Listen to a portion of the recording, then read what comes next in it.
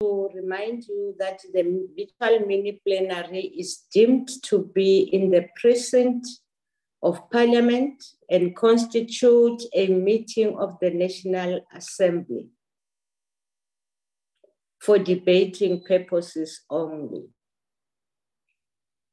In addition to the rules of the virtual sittings, the rules of the National Assembly, including the rules of the debate, shall apply. Members enjoy the same powers and privileges that apply in the sitting of the National Assembly. Members should equally note that anything said in the virtual platform is deemed to have been said in the House and may be ruled upon. All members who have logged in shall be considered to be present and are requested to mute their microphones and only unmute when recognized to speak. This is because the mics, honorable members, are very sensitive and will pick up noise which might disturb attention of other members. When recognized to speak, please unmute your microphone, and where connectivity permits, connect your video. I'm saying this thinking about what can happen with the issues of load shedding. So if you, even myself, if I'm load shedded, just inform me that I'm not audible or I can't be seen or I'm hanging somehow. Members may make use of the icon on the bar at the bottom of their screen, which has an option that allows a member to put up his hand to raise points of order. The Secretariat will assist in alerting the chairperson to members requesting to speak.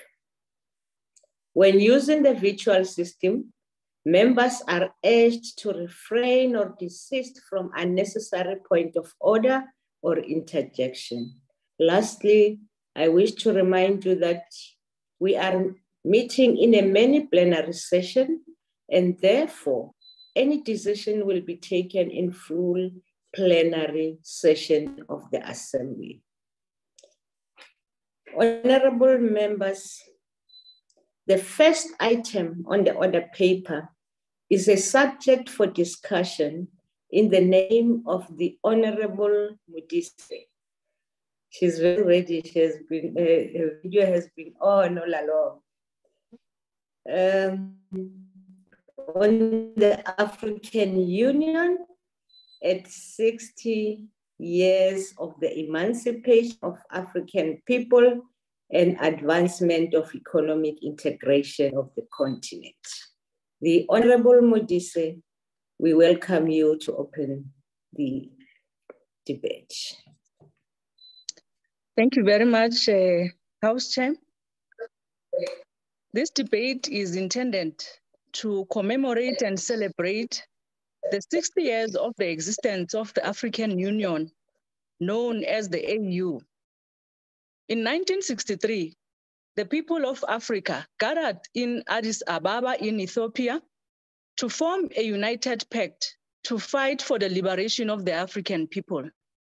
The leaders of our people then saw it fit that the fight for the liberation of the African people cannot be fought in silos.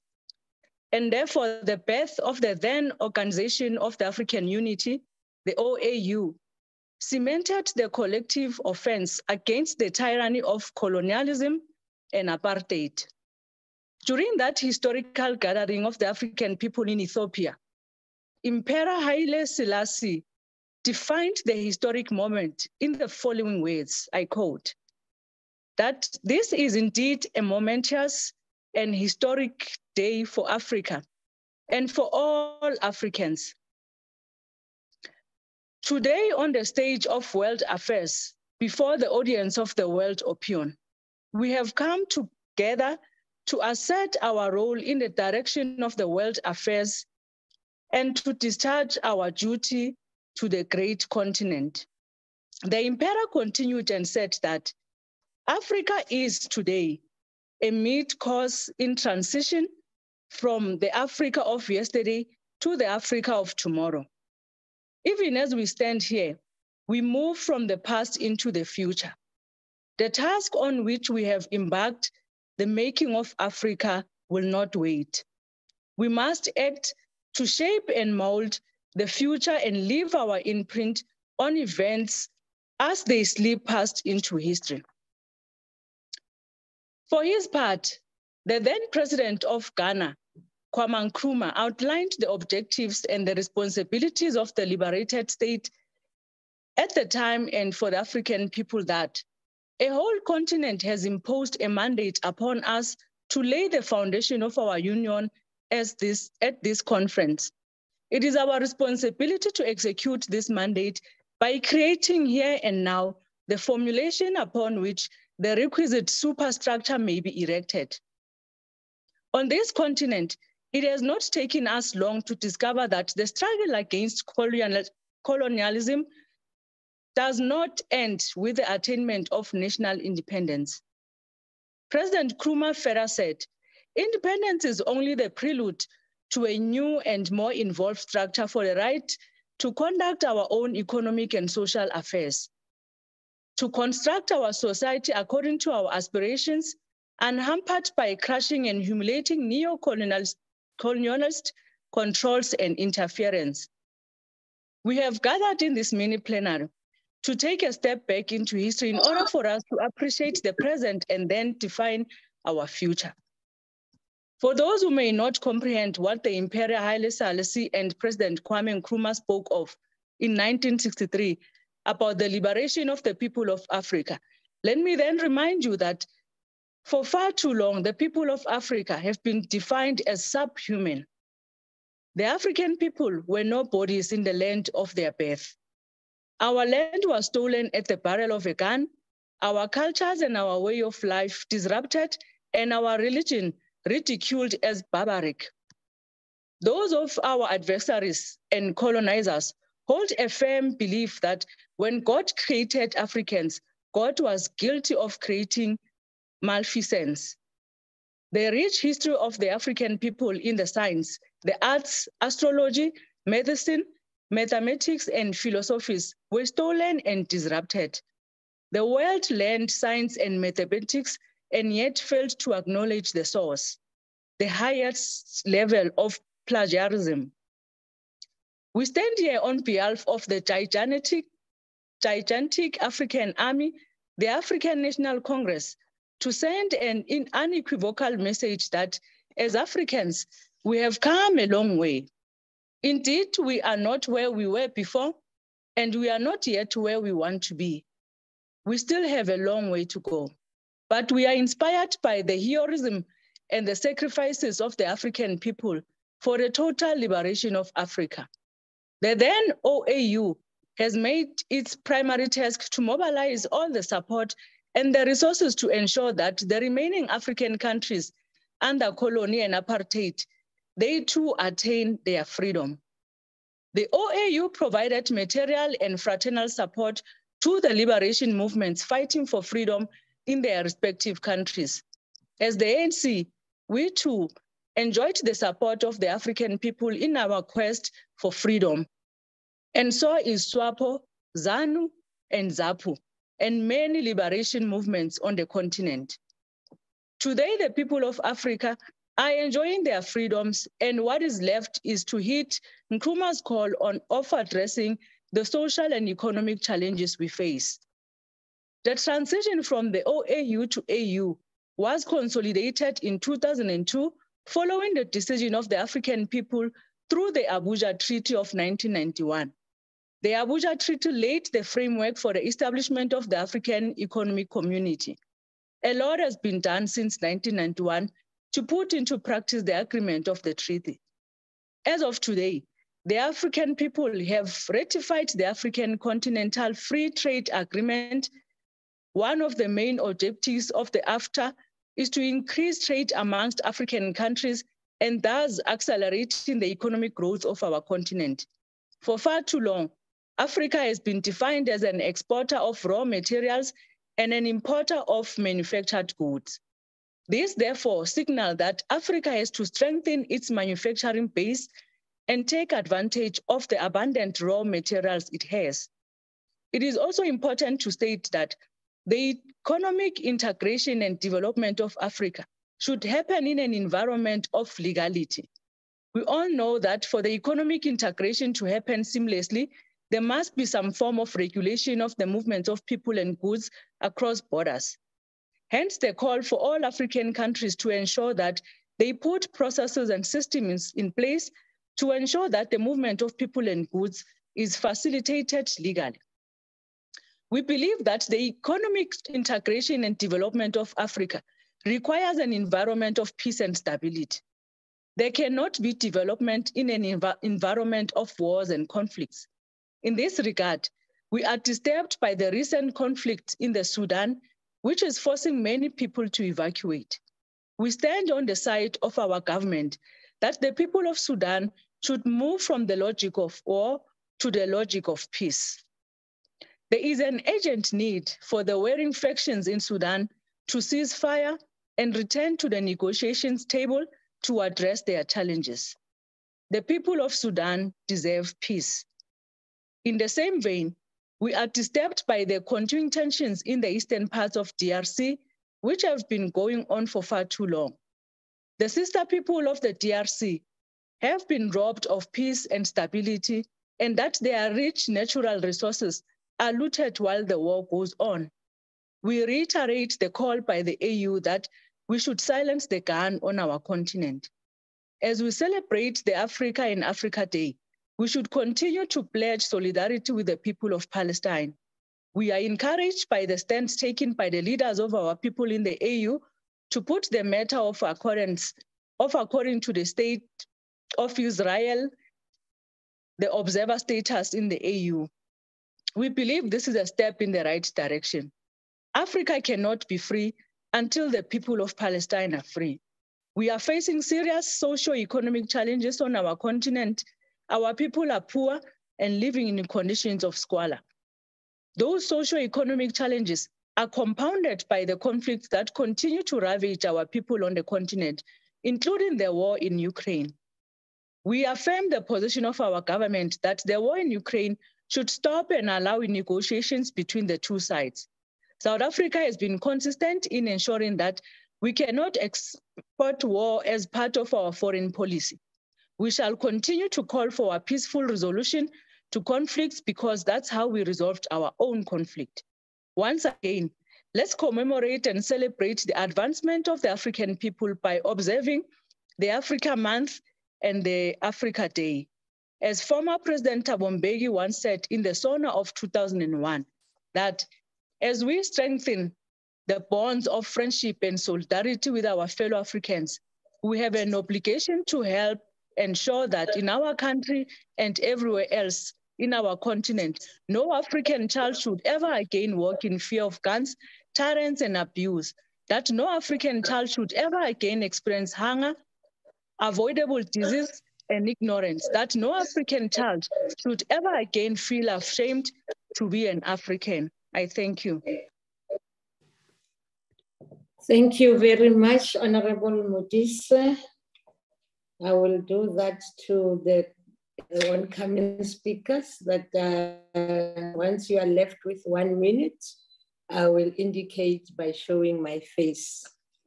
The Honorable Majola.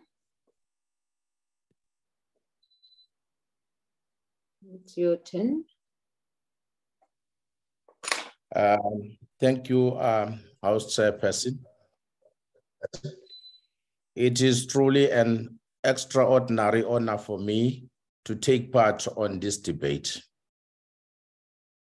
One of the founding principles of the Organization of African Unity, OAU, the predecessor of the African Union, was to achieve independence and self-determination, and to ensure the sovereignty of the OAU member states. While the majority of African people have obtained political emancipation, the political freedom of African people will never be complete for as long as we continue being denied the right for self-determination, which is the violation of AU principle, and organization cannot afford to look away. The AU must get involved in ensuring that there is an amicable solution between the Kingdom of Morocco and the Western Sahara. The two sisters countries must be able to coexist and respect each another's territory. While we have reason to celebrate the political freedom of African people, despite some continuous challenges that I made mention refer above, I am worried about growing incidents of unconstitutional changes in government.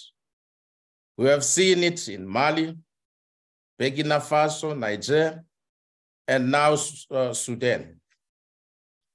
We are equally worried about rise of extremism and terrorism in Africa, especially in East Africa and West Africa. Without taking decisive actions against this unacceptable growing threat, our political freedoms will continue to regress, and that all threaten the peace and security on the African continent. Therefore, I implore the AU to take a stand and act against individuals and malicious groups that are fomenting this instability. House Chairperson, Agenda 2063 holds many promises for the integration and the economic development of the continent. Still, it is not by any stretch of imagination the first of its kind and in the continent. There has been other notable economy agendas established by the AU, such as the Lagos Plan of Action and the Abuja Treaty. Both development plans failed yield the desired results, and it is important that I underscore why those policies failed. Both the Lagos Plan of Action and the Abuja Treaty embraced the same principles and goals manifested in Agenda 2063, with particular reference to industrializations, trade, investment, and economy and social development. These economic integration blueprints fell short their objective due to the absence of full engagement with African legislative institutions, whose primary responsibility involves national budgeting, allocation, and priorities. That was not done, and I am afraid that the African Union has not learned the lesson from those failures. Strangely, they have failed to exploit the unique opportunity available to them through the Pan-African Parliament. One of the primary objectives of the Pan-African Parliaments is to facilitate effective implementation of policies, an objective of the AU. These objectives is also reflected in the functions of the PAP, consistent with Rule 4 of PAP Rules of Procedure, where it provides that PAP shall facilitate the implementation of the policies, objectives, and programs of the Union and oversee their effective implementation by the various organizations of the Union. We are now at a defining moment in the AU Agenda 2063, as it began to evaluate the first 10 years implementation plan of the agenda and determine if the set goals, priorities, areas targets, and the continent aims to achieve the national, regional, and continental level have been realized. While we note above mentioned challenges on economy integration, we still have a long way to go in ensuring full economy integration. For instance, we trade more with outside world than amongst ourselves as African states. And this process, we pay huge amount of tariffs. Look at the issue of for instance, of oil. Nigeria got oil, and Libya have oil, and also including many other African countries who are blessed with oil and gas. But we continue to buy oil from other countries outside the continent. Outside the continent. Thank you, House Chairperson. Thank you, Mr. Majola. We proceed now and invite the Honorable B.S. Nkosi. Thank you, House Chairperson. The intensification.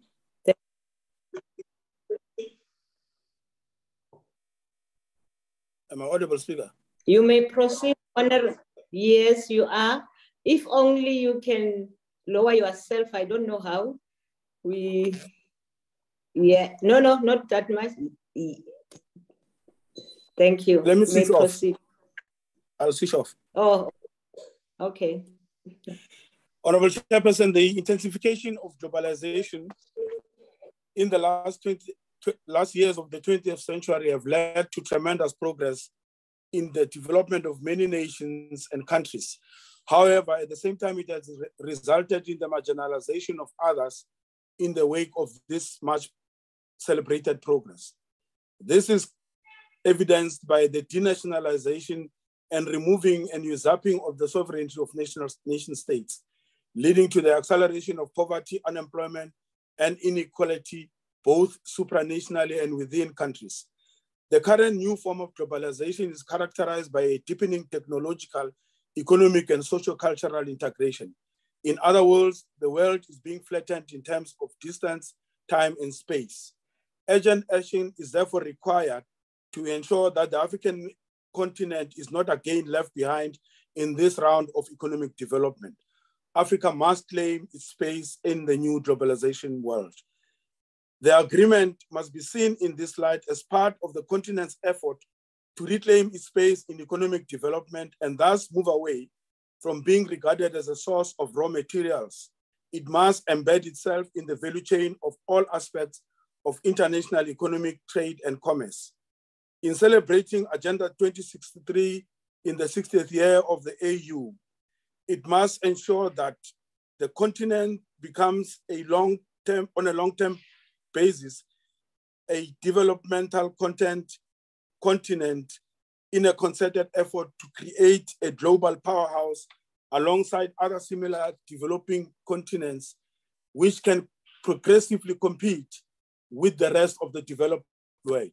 This initiative seeks to ensure that we create a single continental market with a population of 1.3 billion people and a combined GDP of $3.5 trillion by 2035. This will ensure that through the creation of the largest free trade area, we bring together 55 country economies and 8 regional economic communities. Chairperson, as of March 2023, 54 member states have signed the agreement and 46 of these countries have now deposited their instruments of ratification. This has the potential of lifting 30 million people out of extreme poverty and ensuring that $455 billion is boosted into the economy by 2035.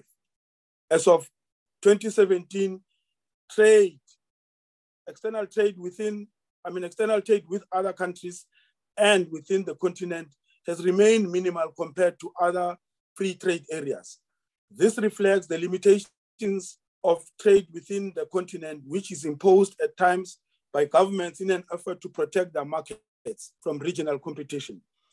As a result, trading between countries becomes more expensive, whether with the immediate neighbors or far-afield markets. Africa has become increasingly regionally integrated through its 8 regional economic communities. However, it has been less so integrated into the world global economy and trade, and unable to provide a diversified portfolio of exports. Africa's global share of trade remains low at 2.9%. Regional economic communities and custom unions serve to enhance information sharing, investment fostering, mobilization and increased demand for regionally produced services and products, particularly export-oriented ones. They also commit to the development of infrastructure and catalyzing nodal economic development. It further deepens integration within regions in the creation of transport systems and much needed infrastructure like dam construction, electricity, grid creation, and currently migration to digital mode using intensive internet services. This is expected to contribute to the further industrialization and development of the manufacturing potential of the continent. The AfCFTA has now entered implementation stage.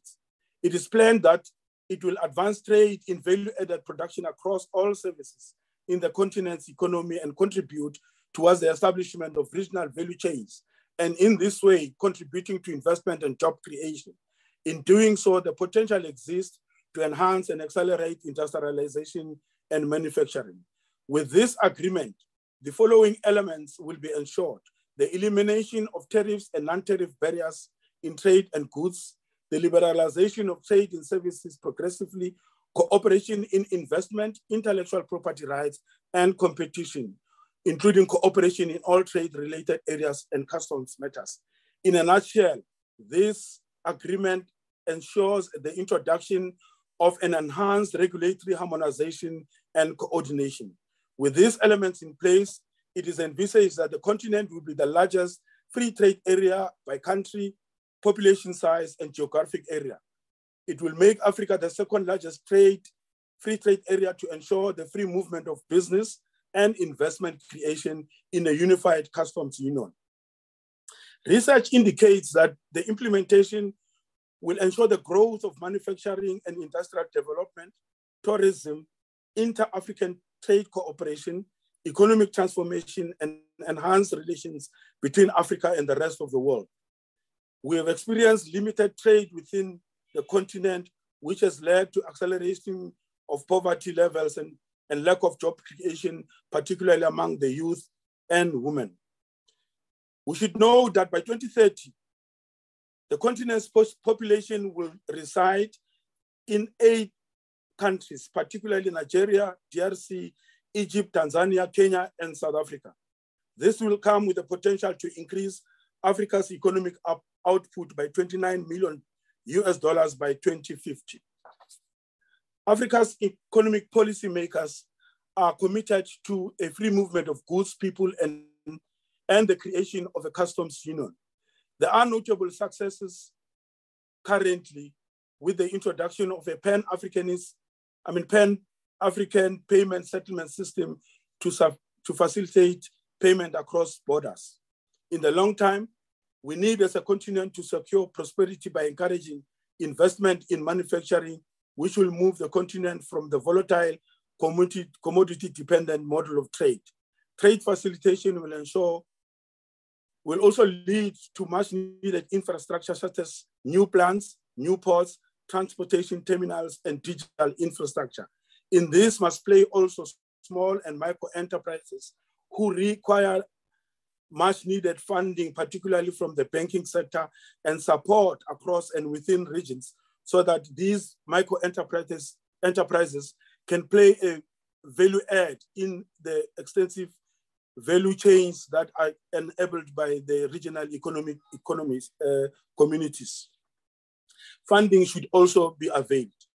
With this progress, it must also be noted that we face the reality of illicit trade and outflows of capital propelled by crime and corruption, manifesting in sophisticated crime syndicates which trade in unprocessed raw materials and resources, drugs, and human trafficking in exotic fauna and flora.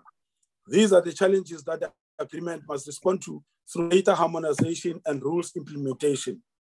The ANC, as an internationalist organization and foremost liberation movement in the continent, supports AU Agenda 2063, including its flagship programs, foremost of which is the implementation of the AfCFTA. This is an epoch-making and path-redefining moment for the continent. The continental leadership, particularly among young people and women.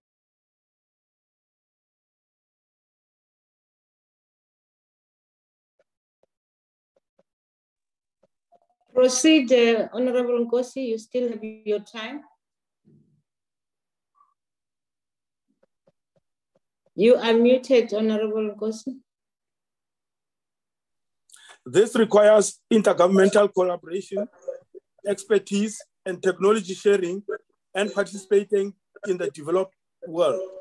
It also requires enhanced South-to-South cooperation in areas of technology and scaling up training and availability of technologies. The AfCFTA will enhance the continent's competitiveness and productivity as an equal participant in the global and ever-changing economic value chain. The ANC supports this motion. I thank you, Comrade Chairperson. Thank you, Honorable Nkosi. Thank you very much. I will now call on the Honorable Msani to proceed with the debate. Thanks, House Chair. I will take it on behalf of Honorable Msani. Oh, I've been informed. Thank you, Honorable Ntangwini. I'm sorry. Thank you very much. Proceed. Thanks, Chair. Chair, in May 1963, 32 heads of the newly independent African states established the first continental post-independent institution, the Organization of African Unity. Article 3 of the Charter of the Organization of African Unity, which remained operative until it was replaced by the African Union Constitutive Act in 2001, proclaimed to, amongst other things, work towards A, absolute dedication to the total emancipation of African territories, which are still dependent. B, affirmation of a policy of non-alignment with regards to all blocks. Today, while all Africa is free from the formal colonialism,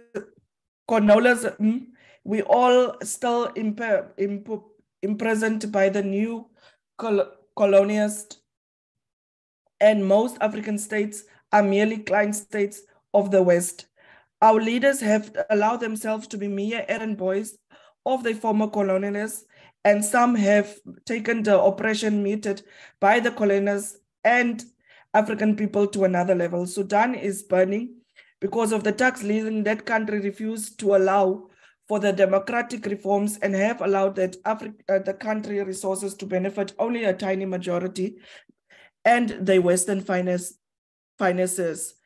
The war in Sudan is a selfish war fought by two military men who want the continent, plundering the country to the exclusion of the great majority of the Sudanese people. Mali continues to be in turmoil because France, a rapid formal colonizer, refuses to let the people of Mali determine their own future. Here in our country, we are led by a Western puppet who is selling our state with white settlers.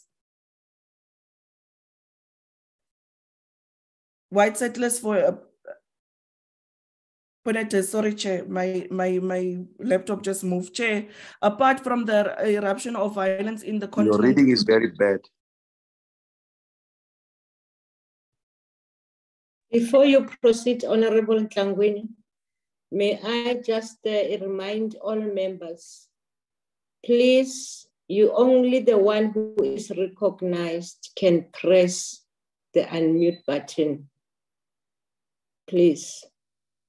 You do that, you will be removed from the platform.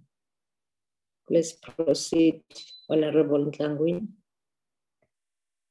Chair, apart from the eruption of violence in the continent, we have a serious lack of visionaries leadership worthy of being named in the name sentence as those who founded the AOU. The launch of the African Continental Trade Area this year follows years of negotiations and preparations, and more recently faced months of delays due to the global coronavirus pandemic. The EFF calls for African Free Trade Area wherein high tariffs on most goods and services will be reasonably reduced. This includes the reduction of barriers to the capital and labor to facilitate investment, development, regional infrastructure, and establishment a continental customs union. It must be noted, Chair, that the overall aim of the African Continental Free Trade Area are to increase the social economic development, reduce poverty, amongst others. The African Continental Free Trade Area could potentially make a big difference to the people trying to export goods from one African country to another. This means we are going to be able to produce in a number of more people are going to be able to afford our products, and we are going to be able to be more competitive in Africa. Sadly, we are not where we are supposed to be. At no point in the recent history have we called for Africa to be industrialized, be stronger than they have been lately. Across the continent, industrialization is arguably the most talked about subjects amongst the policymakers. So why has action on the ground failed to move the needle on this important development maker? Across the continent, just 2% of trade was with African countries in the period of 2015 to 2017, compared to the 47% in the Americans, 61% in Asia, 67% in Europa, and 7% in the Asia. According to the UN Trade Agency, many countries still do not trade with a former colonial power than they do with the neighbors. The territory in the African countries did more business with each other, they would all benefit, creating more jobs and so raising living standards across the continent. It is this realization that the EFF adopt as one of the 7 non-negotiable pillars: massive development of African economy. The EFF is the only heir to the ideological clarity and the legacy of the OAU. It's only the EFF that advocate that the return of African land to African people for the full decolonization of society. It is only the EFF that advocates for full integration of the continent in order to unleash their development potential. It's only the EFF that advocates the strengthening of the Pan-African Parliament to give its inclusion lawmaking powers over certain aspects in the continent. It's only the EFF chair that calls for currency of one defense force and a single economy planning unit for the continent. As long as the country in the continent continue working in silos, Africa's will never be developed. As Quran once proclaimed, African must unite or perish. Thank you, Chair. Thank you, Honorable Member Ntlangwini. We proceed and invite the Honorable Hlengwa. Thank you very much, Honorable House Chairperson. The 55 member states that make up the African Union are home to more than 1.3 billion people and over more than 30 million square kilometers. Africa has vast mineral wealth with, amongst others, the richest deposits of platinum, gold, and diamonds. Our continent holds 60% of the arable land on Earth, which means we have vast untapped potential as regards agriculture and food security. Africa also has a youthful population age 20 in potential. African Union, established in 1963 as the Organization of African Unity, has 4 guiding objectives, which include to promote democratic principles and institutions, popular participation and good governance, and to establish the necessary conditions which enable the continent to play its rightful role in the global economy. Honorable Shengwangaze yami yenza nje mara uyahenga ungathi ungavala ivideo. Sure, that's fine. Thank you, Chair. Then becomes, how has South Africa contributed?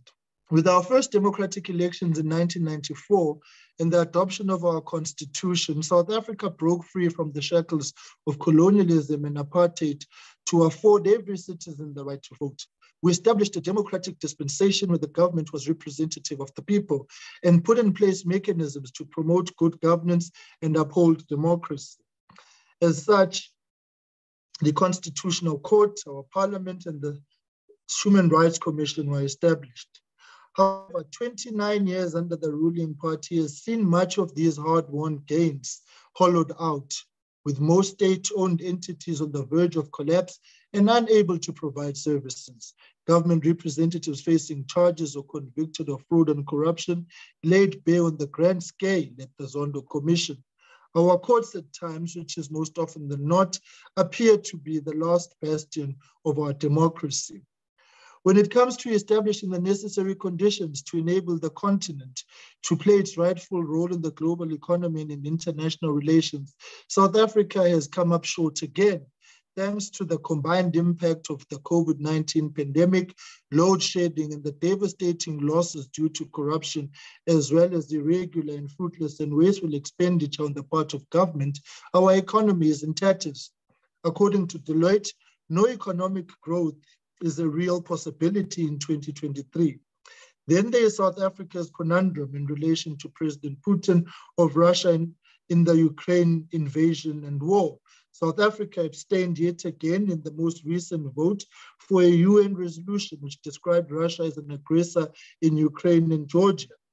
This was despite our BRICS partners, China, India, and Brazil, as well as African nations, including Algeria, Cameroon, Egypt, Ivory Coast, Kenya, Libya, Malawi, Morocco, Nigeria, Rwanda, Sierra Leone, Tunisia, and Zambia, all voting in favor of the same resolution. South Africa yet again defined itself outside the collective. So if South Africa is to play a significant role in the AU, government will need to get its house in order. A country with half its population dependent on grants for survival, ravaged by unemployment, inequality, and crime, apparently intent on alienating all its major economic partners by siding with Russia, amongst others, is barely able to keep its own doors open for business, let alone provide resources and support for the continent. Therefore, Honorable Chairperson, the AU remains a strategic body for Africa, and South Africa has got a role to play.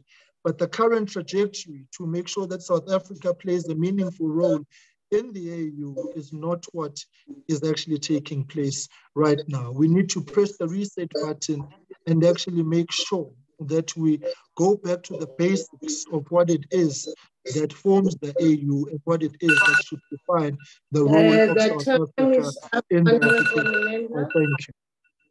Your time is up. Thank you. My clock is ringing. Well, can switch it off now.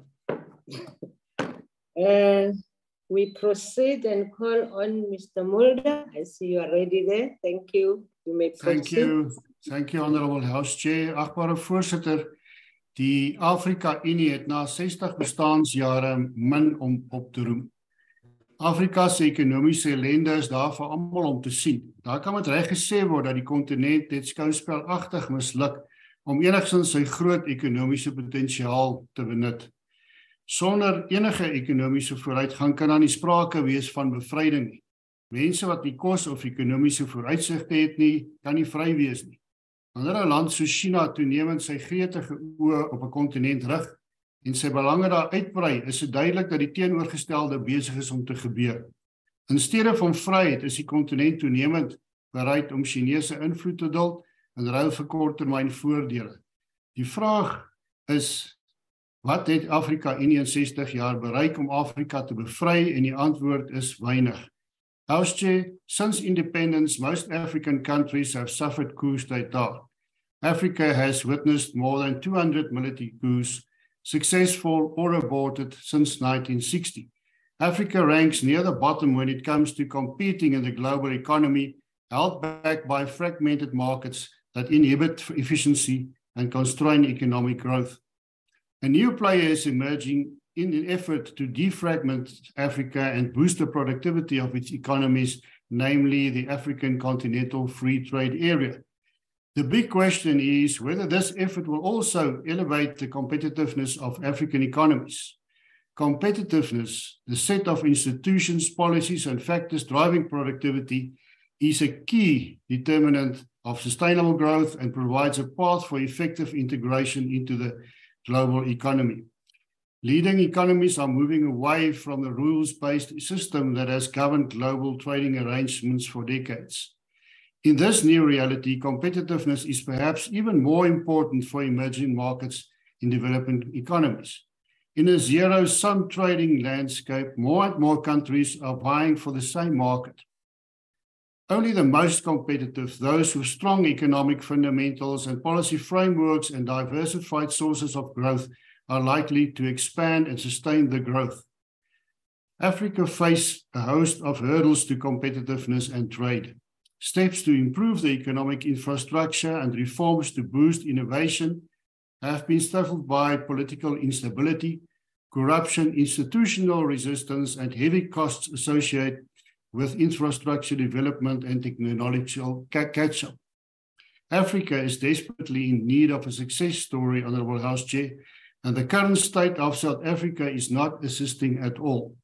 South Africa is currently letting our continent down, and the Freedom Front Plus will most certainly support this motion. Thank you, Chair. Thank you, Mr. Muller. I don't have a name for the UDM. Is there anyone on the platform? Okay. ATM, I also don't have a name. Do we have a? Okay. Honorable Jafta. Thank you, Chairman. The African Union occupies a unique role on the continent. President Mbeki has played a crucial role in shaping the AU's peer review mechanism, and we thank him for that. Our focus in this debate pays attention to the role of the AU in promoting regional integration and integrated African markets. Our attitude is also in light of the Free Trade Area Agreement recently signed by a host of African countries. The African Union has to ensure that we liberalize African market access in respect of cross-border trade road transport, including harnessing regulated competition in respect of cross-border passenger road transport. We have read the protocol on transport, communications, and meteorology in the South African Development Community with interest. We believe that this must be the African Union's greatest preoccupation.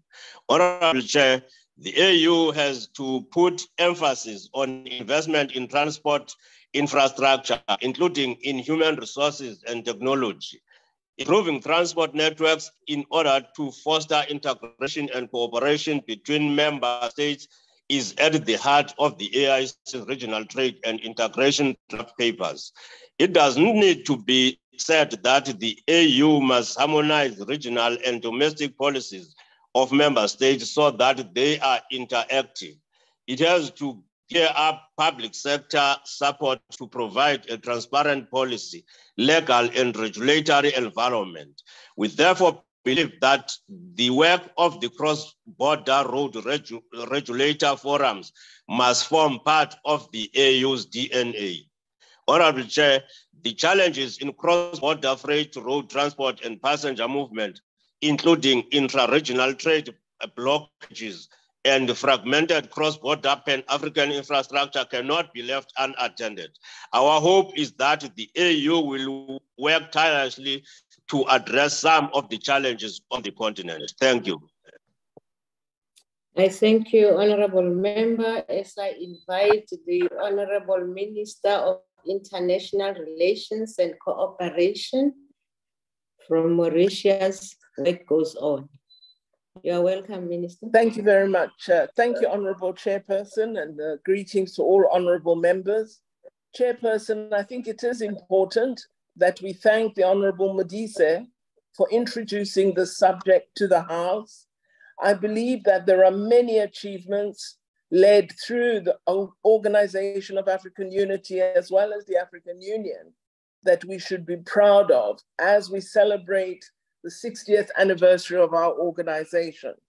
I would suggest that the Honorable Nkosi and the Honorable Hlengwa should sit with the Honorable Mulder and provide him with a breakdown of the role the OAU played in the fight against apartheid. Our continent has developed a range of roadmaps, which honorable members have referred to. One of the more important is our roadmap to peace and stability, in that we still have a great deal of work to do to ensure that we have a continent that is fully peaceful and that has prosperity that benefits all Africans. It is important that we have the African Continental Free Trade Area, and that as South Africa, through our parliament and our government, we contribute to implementation of the Continental Free Trade Area Agreement and provide the support to ensure the necessary regulatory framework as well as the infrastructure for logistics and other support that will make the Free Trade Area Agreement a reality for the continent. However, Chairperson, I wish to speak today to the ongoing challenge of silencing the guns in our continent and ensuring that we create the foundation for a peaceful and prosperous Africa. We fully support the objective of the African Union of silencing the guns on our continent. Our Agenda 2063 indicated that conflict remains one of the foremost impediments to sustainable development for Africa. It was thus in 2013 that the AU agreed that we should commit to an Africa in which guns would be silent. This forms a key pillar of our Agenda 2063, the Africa we want. We have not yet achieved this objective. Lasting peace has proved elusive in many parts of our continent. However, Chairperson, it is important that we recognize where progress is being made.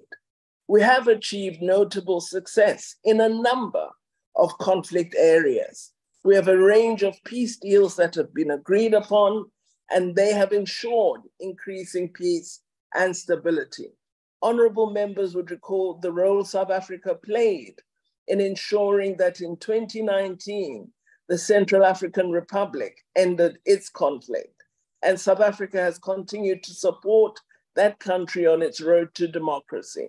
And in September 2018, South Africa again, along with the AU, played a role in entrenching peace in South Sudan through the Comprehensive Agreement. We were honored recently to host a successful African Union-led peace talks between the federal government of Ethiopia and the TPLF. This was in Pretoria, in our own country, and we were deeply privileged that we were chosen to be the site of this peace process. We were honored by the presence of a high-level panel led by former President Obasanjo, supported by President Uhuru Kenyatta of Kenya, as well as our own former Deputy President, Dr. Phumzile Mlambo Ngcuka. They successfully facilitated the talks, which resulted in a permanent cessation of hostilities and a peace agreement that is currently being implemented faithfully by both parties. Of course, we agree that the conflict in Sudan has indicated that we should not rest our laurels at the signing of an agreement. We must ensure that we support the post-conflict process and ensure that peace is sustained. We've also noted the important role the AU has taken on in signing cooperation agreements in ending conflict with its global partners. The South Sudan deal was mediated through a joint effort by the African Union, IGAD, the UN, European Union, China, the United States, United Kingdom, and Norway. In 2017, the African Union and the UN signed the joint United Nations AU framework for enhanced partnership in peace and security. This marked a major step forward in interagency cooperation and helped to create new mechanisms to improve collaboration in entrenching peace and preventing conflict on the continent. I'm also pleased to report that the African Union has made great strides since developing its peace and security architecture in line with the 2013 Lusaka Roadmap. The AU Specialized Committee on Defense, Security and Safety declared that the African Standby Force had reached full operational capacity in June 2016. So where we have peace operations to be deployed, the Standby Force provides capability within a short space of time, and particularly in areas where humanitarian needs must be addressed. At the country level, the partnership and support of the United Nations Special Political Missions, along with the AU, has been particularly important. In Libya, we noted the close engagement of the AU and the UN in contributing to military officers from the warring parties agreeing on practical steps toward a ceasefire agreement and political talks that are to lead to an election for a new parliament in Libya. In Somalia, beyond the UN's mandate to provide support to the AU mission in Somalia through the UN Support Office in that country, the UN has also been providing support along with the AU for the Somali government to prepare for elections. And in Sudan, the mission in Darfur of the AU and the UN has provided critical support in seeking to work with the transitional government to implement protection of civilians in that area. We have to ensure that we do succeed in silencing the guns. But Chair, as members have said, despite the progress, we as the African Union continue to face notable challenges, and our Parliament should assist the African Union in addressing these.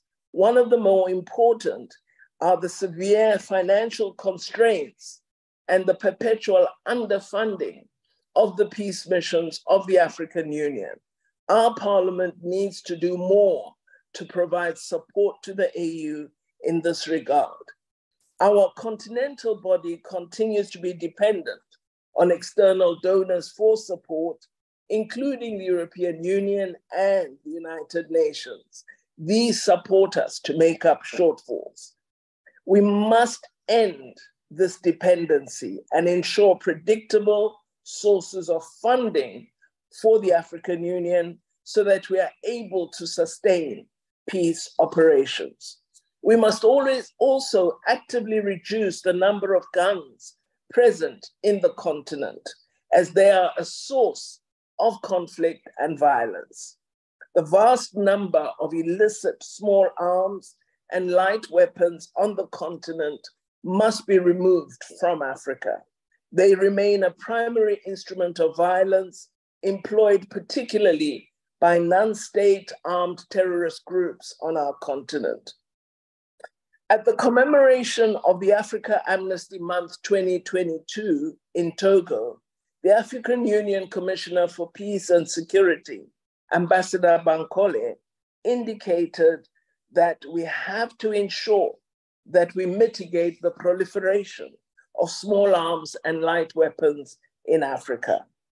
Our union is also working to narrow the funding gap for activities directed at arms control and removal of weapons from the continent, as well as ensuring that technical and financial support is offered to Liberia, Togo, and Tanzania to ensure that guns that are a threat are removed.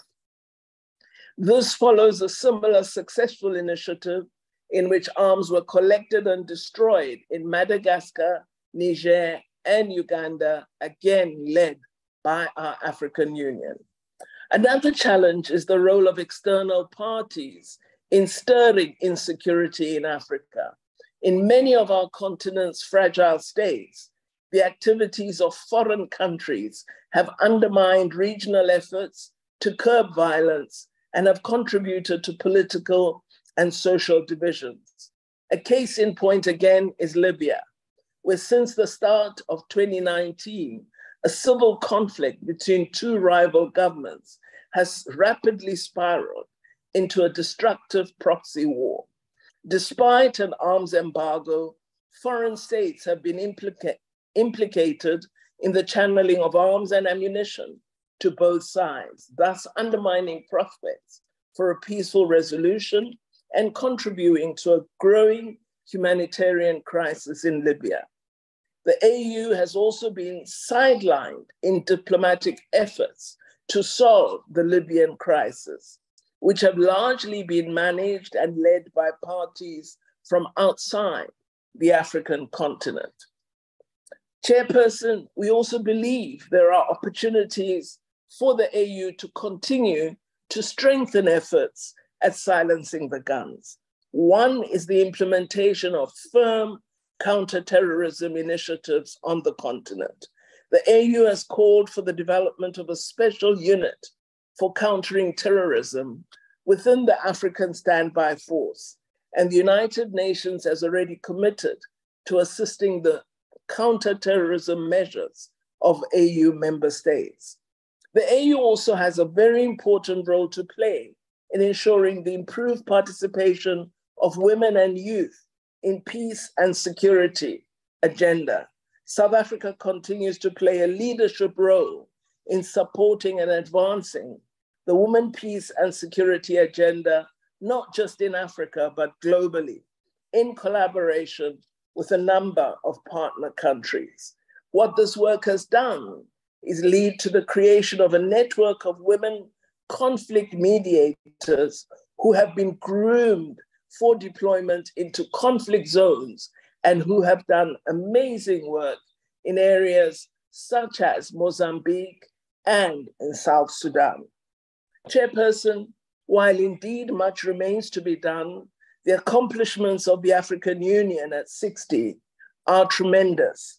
And given the challenges we have emerged from, we can only thank the African Union for all that they have done, including supporting our struggle for freedom against apartheid. It is important that we take the moment of this debate to celebrate the achievements of our union and to build on the sense of hope that exists currently in Africa, that we are going to have a true renaissance as our youthful continent rises to the myriad challenges. I thank you, Chairperson. Thank you, the Honorable Minister Dr. Pando. Do we have someone from COPE? No. PAC? No. Al-Jama? The Honorable Sheikh Imam? Thank you very much, Chairperson. Okay. Yeah, I think there seems to be some network problem, but however, and let me first of all thank Honorable Modise for introducing this motion. And yes, indeed, the National Freedom Party will support it. Let me start off by talking about the good things that the African Union may have achieved. It helped stop catastrophes and protected people from violence in Burundi, the Central African Republic, Comoros, Darfur, Somalia, South Sudan, Mali, and of course, let us not forget the role that they played in the liberation of South Africa during the days of apartheid. In October 2022, the African Union organized negotiations in South Africa that resulted in a peace deal between the Ethiopian government and the Tigray People's Liberation Movement. Now, these are achievements. Initiatives against AIDS and malaria have also resulted in fewer deaths in the continent. Despite progress, Honorable Chairperson, we must admit, and I must agree with the Honorable Minister, that yes, there is outside influence from foreign governments who cause division, chaos, and mayhem in the African continent, but more importantly, want to have a foot or control over the natural resources in this very rich African continent, very little of which is still controlled by Africans in Africa. And that is why I go back, Honorable Chairperson, to what our late leader, Muammar Gaddafi, said. When the slain president of Libya, Gaddafi, articulated his vision of the United States of Africa, and this was in 1999, the vision was very clear. The continent being ruled by one government under a single president with a united defense force and one foreign and trade policy. To protect our continent from the vultures of the West, Africa needs to unite with a united defense force, a consolidated foreign and trade policy which benefits Africans. If we have the right people to govern our countries. Of course, one of the major problems we have is a leadership crisis, not forgetting looting, corruption, and things in the continent. Now, the question we need to ask ourselves, do we have a pharmaceutical industry in the African continent? The answer is no. Do we have infrastructure, trade, and development programs amongst African nations in the African continent? Very little is happening, okay? Do we have our own currency? No, we don't have our own currency. Don't you think, Honorable Chairperson, that it is time that African countries must come together, elect the right credible leaders so that you can ensure that you enhance the quality of life of the people in the African continent? And that is not happening. I'm not sure if you're telling me my time is up by looking at me. I can't hear you. Are you there? Can you hear me? You have now 4 seconds to finish. I was going to say, when I show my face, you are left with 1 minute. So okay. I will put it. But thank you very much for that, Chairperson. And I must also agree. Firearms, firearms, and firearms. I think we need a gun-free South Africa and a gun-free African continent. But very importantly, unless you identify credible leadership in the continent, very little or nothing will change. The wealth of this continent. Thank you very much. Your time now is up. Thank you very much. I will now allow Mr. Chetty to come in. The Honorable Chetty. You are muted, Honorable Chetty. Thank you. Thank you, Madam Speaker. For connectivity, I will have my camera off. Madam Speaker, no problem. Since the inception, Madam Speaker, since the inception of the Organization of the African Union in 1963 and its proclamation, free at last from the bondage of colonialism and apartheid. Yes, we are free. And blessings to those struggle heroes and heroines who paid for this freedom with their lives and livelihoods. Our very own Dr. Nelson Mandela must rank high as one of those heroes. But are we truly free on the African continent? With the continuous scandals involving one or another African leader breaking out on social media, not forgetting our very own former President Jacob Nkandla Zuma and the current lame-duck president, Cyril Flip-Flop Ramaphosa, amongst those. One cannot be faulted for believing that emancipation and economic advancement has benefited a few power-hungry African leaders and not the majority of the African people on the African continent. Our people are still starving in Africa. We have failed to ensure that the African child, 60 years later, is on an equal footing to the American, European, or Asian counterparts. The wealth of Africa is in the hands of those few who are closely connected to the political elite, while the people of Africa are still chained to poverty, unemployment, and are homeless. If those visionaries that pioneered the Organization of African Union had to see how these current leaders in power have lost their moral compass and ideologies, blinded by self-enrichment and greed at the expense of a more prosperous life for the African people. We as South Africa must not shy away from our share of responsibility in failing to fast-track the emancipation and economic integration of the African people. We had the fortune, or as some would view it as misfortune, of having three of our South African leaders, former President Thabo Mbeki, Minister Nkosazana Dlamini-Zuma, and current President Cyril Ramaphosa, who are collectively responsible for the lack of political will and the government's failure to implement and pursue the agenda set out by the visionaries of the Honorable Chair, please. Yes, ma'am. I see the hand of the Honorable Khadebe.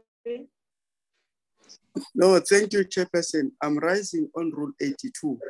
The member has just desecrated the name of the president. It is unparliamentary. Thank you, Chair. Thank you. I heard that too, and he said the Chairperson, on a point of order. But the same. Chairperson, on a point of order. I'm still on the floor. I'm still on the floor, Mr. McLuhan. There was a point of order, and I have to rule on it. The member said the president of Palapala. The order is sustained. Chairperson, Honorable, the member said the president of McLuhan, I'm going to remove you. I didn't give you permission to speak. I will move from the platform. I heard very well, please. And I'm not going to any gadget to check. I heard well, and then I said it is sustained. I'm going to remove you if you keep on talking back to me, because I didn't give you the opportunity. Check that what you said is not parliamentary. Please proceed. Thank you, Speaker. Who are collectively responsible. Please proceed. Who are collectively responsible for the lack of political will and the government's failure to implement and pursue the agenda set by the visionaries of the Organization of the African Union in 1963. We as South Africa have also failed the African Union in ensuring that we provided a permanent home for the Pan-African Parliament. 12 years later, the Pan-African Parliament is still housed in rented premises at Gallagher Estate, with no clear sign on the horizon of the much promised permanent home. Another failure by our African leadership. The African Continental Free Trade Area, which was conceptualized in 2012 to enhance trade integration on the continent, only came into force in May 2019, displaying the total lack of urgency to advance intra-Africa trade, which has always been demanded by. Let's not forget about the wars and the civil unrest in the country raging and the economic impact that Putin's Russia and Ukraine has on the African continent. The fleeing of innocent families, most recently from Sudan, and previously Congo, Cameroon, Ethiopia, Mozambique, Mali, Burkina Faso. The theme of silencing the guns has failed these innocent families. Where has the decisiveness in making decisions for the right reasons vanished? Where are those African leaders who used to lead the African continent with the courage of their convictions for the benefit of the African people and not themselves? Yes, the AU can claim that it achieved some successes in the past 60 years, but tragically, the agenda set out by our visionary leaders of 1963 has not been fulfilled.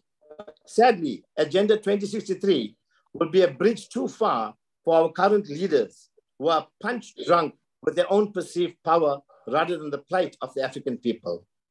The vision of leaders such as Ghana's Kwame Nkrumah, amongst others in 1963, who advocated for full continental integration as a must to ensure Africa be taken seriously internationally, must be turning in their graves that 60 years later, their vision hasn't achieved their expectations. Thank you. Thank you. Honorable Chet, your time is up. Thank you. I will now ask the Honorable Modise to close the debate as I invite my colleague, Honorable Danji, to take us to the next item. Thank you. Proceed, Honorable Modise, and ask Honorable Danji to take over. Thank you very much, House Chair. Let me take this opportunity and thank the members who have contributed in this debate in commemorating and celebrating the Africa Day. Indeed, the people of Africa have committed themselves to the total liberation of Africa. We are not where we were and surely not where we want to be, but the Africa and Africans have registered serious progress since 1963. We remain worried, however, about the instability on our continent as it derails our progress. As it derails our progress in our agenda of the development of Africa, politically, socially, and economically. We have to commit to the advancement of the African agenda to ensure the rebirth of the continent through the various initiatives by the AU, such as the peer review mechanisms and the integration of our continent economically through the AFCFTA. As South Africa, we shall continue to provide support for peacekeeping missions on the continent and humanitarian support in the event of disasters. Our commitment is visible in the delegated powers of the Deputy President of our country to continue with the peace consolidation efforts in South Sudan. As we have quoted former President Thabo Mbeki when he said, "No African child shall ever again feel ashamed to be African. We shall do everything in our power to define the Africa we want." Let me dedicate and close off my inputs in this debate in the memory and legacy of one of our founders of the African National Congress, Dr. Pixley Ikaiseme, who later became the president of the ANC. President Seme is amongst those who laid the foundation of the rebirth of Africa. Delivering his seminal speech in 1906 titled "The Regeneration of Africa" at Columbia University in the United States, President Seme said, "The brighter day is rising upon Africa.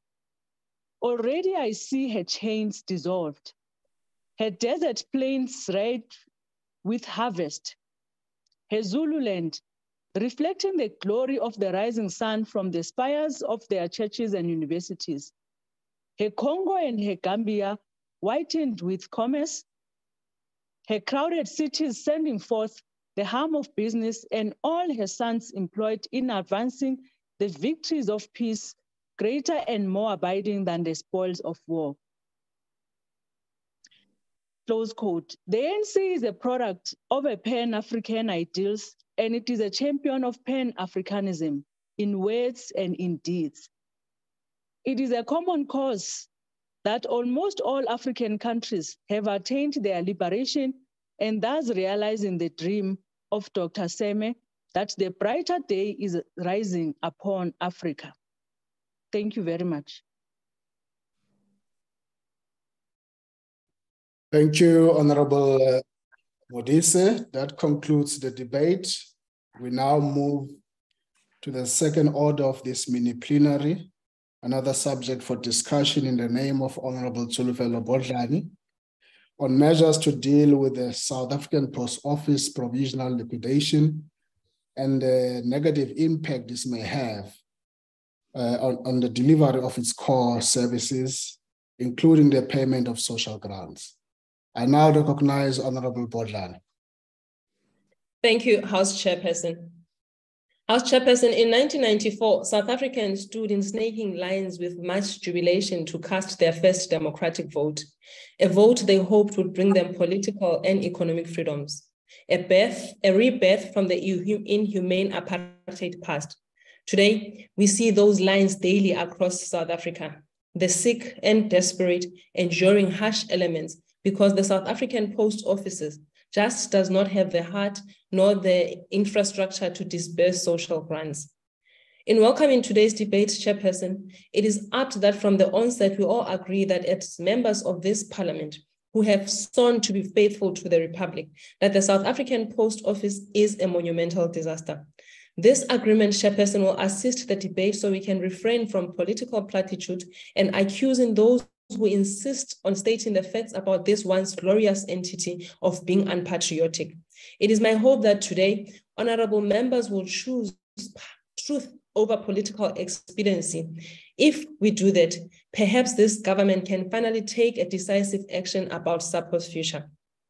House Chairperson, let me use this moment to reassure South Africans that contrary to the propaganda spread by the ANC, the DA would never ever take away anyone's social grant. In fact, a DA-led national government would increase social grants to empower beneficiaries to have more disposable income to cope with the rising cost of living. The DA will budget for the introduction of a conditional universal basic income grant at 595 rands per month for adults without formal employment between the ages of 19 and 59, of which the cost is estimated at 157 billion per year. The DA cares. House Chairperson, reporting to the Communications and Digital Committee, SAPO delivered devastating yet expected news that their financial difficulties are ongoing, that they have forecasted a loss of 2.3 billion rand in the 2022-2023 financial year. Simply put, House Chairperson, the 2.4 bailout that Treasury has approved for SAPO is going into a black hole, while the future of thousands of SAPO employees hangs in the balance. SAPO monthly liabilities continue to increase due to the monthly losses as monthly expenses continue to exceed monthly revenue. Sadly, the Portfolio Committee has received reports from the department that SAPO employees in the Eastern Cape have been killed for trying to expose the rot and corruption in the entity. The DA conveys its deepest condolences to the families who have lost their loved ones. The committee has also received reports on how SAPO employees are looting and destroying SAPO infrastructure as they feel frustrated by the uncertain futures they face. These are the unintended consequences of yet another failed state-owned company. House Chairperson, allow me to quote from the SAPO report, which reads, SAPO cash flow position is extremely dire as creditors, medical aid contributions, pension fund contributions, and SARS obligation remain unpaid and will continue not to be paid unless urgent financial assistance is provided. Honorable Chairperson, to put this in context, SAPO has outstanding liabilities of 5.3 billion rands. SAPO owes the ill-conceived post office 3.2 billion rand. Essentially, SAPO is over 8.5 billion rands in the red. House Chairperson, the provisional liquidation of SAPO comes as no surprise to the Democratic Alliance or anyone who has followed the downward spiral of this entity in the last few years. Business Administration 101 informs that SAPO could have been salvaged had the ANC not held its myopic views about wanting to control everything. Partial privatization of SAPO could have brought in investment and much better management processes. How and why does the ANC government still consider SAPO a viable investment? Even as a sentimental gesture, the insistence on keeping SAPO open is just irresponsible and lacking the political agency to reprioritize the funds to help the poor. As we pause for an honest reflection on SAPO, allow me to categorically state how SAPO is a classic example of what happens when oversight mechanisms are ignored and the governing ANC uses its majority to defend the indefendable, pushing for bailout after bailout, with no real benefit to SAPO clients, South Africans. SAPO is a real example of how ANC cadre deployment can destroy companies and services that are meant to help the poor. This, while cliches such as our people are used to pacify those who continue with their blind loyalty to an organization that has lost its moral fiber. South Africans just cannot catch a break.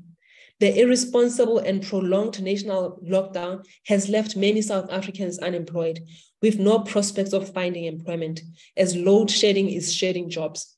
While the 350 social grant relief says as temporary provision for assistance intended for persons in dire material need, South Africans want jobs. The DA maintains jobs give dignity. Creating an enabling environment for economic growth and job creation is above the pay grade of the president and his ministers.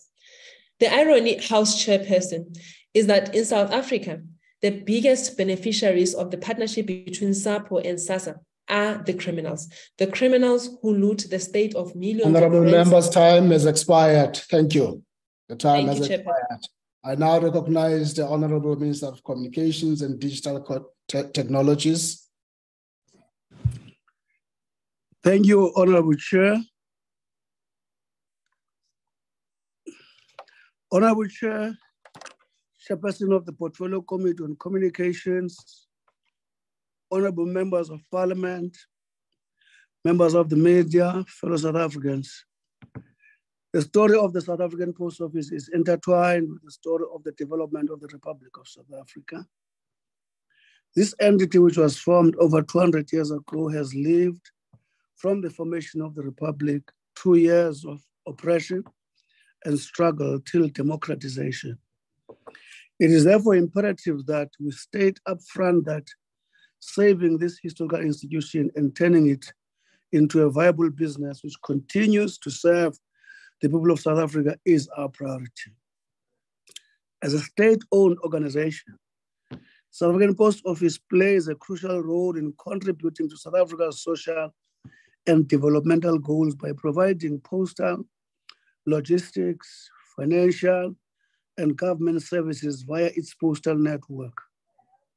At its core, it is mandated to provide these services to citizens, particularly vulnerable individuals and communities, in an affordable and convenient manner at a national scale. Within this context, this postal network is a strategic contributor, ensuring economic inclusion, improving living conditions, and is a catalyst to reducing inequality and alleviating poverty. Honorable Chair, honorable members, since its establishment in 1792, the dominant role of the SA Post Office has been the collection and delivery of letter post. However, evolving market factors and technological advancements have displaced the need for physical letters. As a result, letter volumes are declining, and in tandem, revenue has reduced from 3.4 billion in 2015 to 2.6 billion in 2022. This trend has posed a significant threat to the sustainability of the SA Post Office in its historical form. Additionally, the growth of electronic financial platform has posed a further threat to South African Post Office financial services segment, as transaction volumes and revenue have declined. In 2014-15 financial year, the entity experienced a prolonged and a crippling strike, which lasted about 5 months, from which it has never fully recovered. At this point, SAPO entered financial distress, and the shareholder placed the organization under administration. Other contributing factors in the story of the South African Post Office are ill-conceived from past management, which includes the reinstatement of almost 500 employees who had been dismissed following the illegal 5 months long strike. During the period between 2012 and 2019, a total of 10,384 part-time employees were previously only engaged by mail centers during peak periods were absorbed on a full-time basis. Furthermore, monies intended for a turnaround strategy were used for consumption instead of investment in infrastructure and modernization. Therefore, these instances adversely affected the cost structure of the company. The advent of the COVID-19 exacerbated the financial challenges facing the entity, further affecting its ability to pay its creditors. Government has, over the years, embarked on several interventions to get the SA Post Office back on track. These include a total of 7.3 billion cash injection between 2016 and 2019, partnership with SITA and Postbank on infrastructure development, and sourcing of expertise from the private sector. We have also defended SAPO's reserve market of 1 kilogram and package distribution in the entire Republic.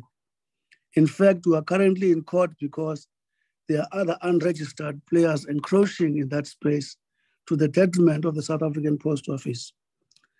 Through partnership with the Department of Transport, for 4 million motor vehicle licensing are issued by SAPO on an annual basis in the entire Republic, except for DA government in the Western Cape, which refuses to come to the party. Working with the Department of Health, SAPO distributes chronic medication to patients at their doorstep all over the country, and social grant recipients receive their social grants from SAPO on a monthly basis. Notwithstanding the above, SAPO has seen slow recovery over the past few years despite these interventions from government. On the 9th of February 2023, a judgment was issued to place SAPO under provisional liquidation, which led to a provisional liquidator being appointed on the 30th of March this year. Working with the provisional litigator, the entity continues to ensure provision of essential services are not affected.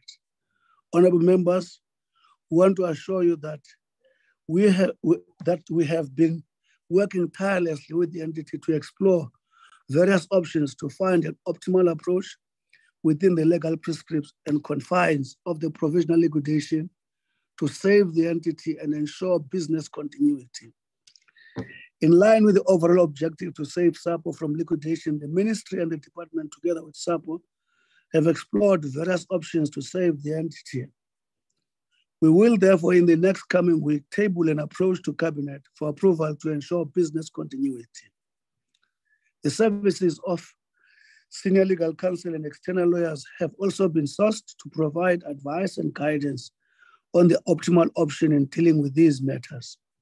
Our plan is to get the matters resolved before the 1st of June 2023 final court date so that the entity can continue to operate. For now, it is vital to assure the public that we are working tirelessly to ensure that the optimal option to mitigate against liquidation is put in place with the objective being to save the entity.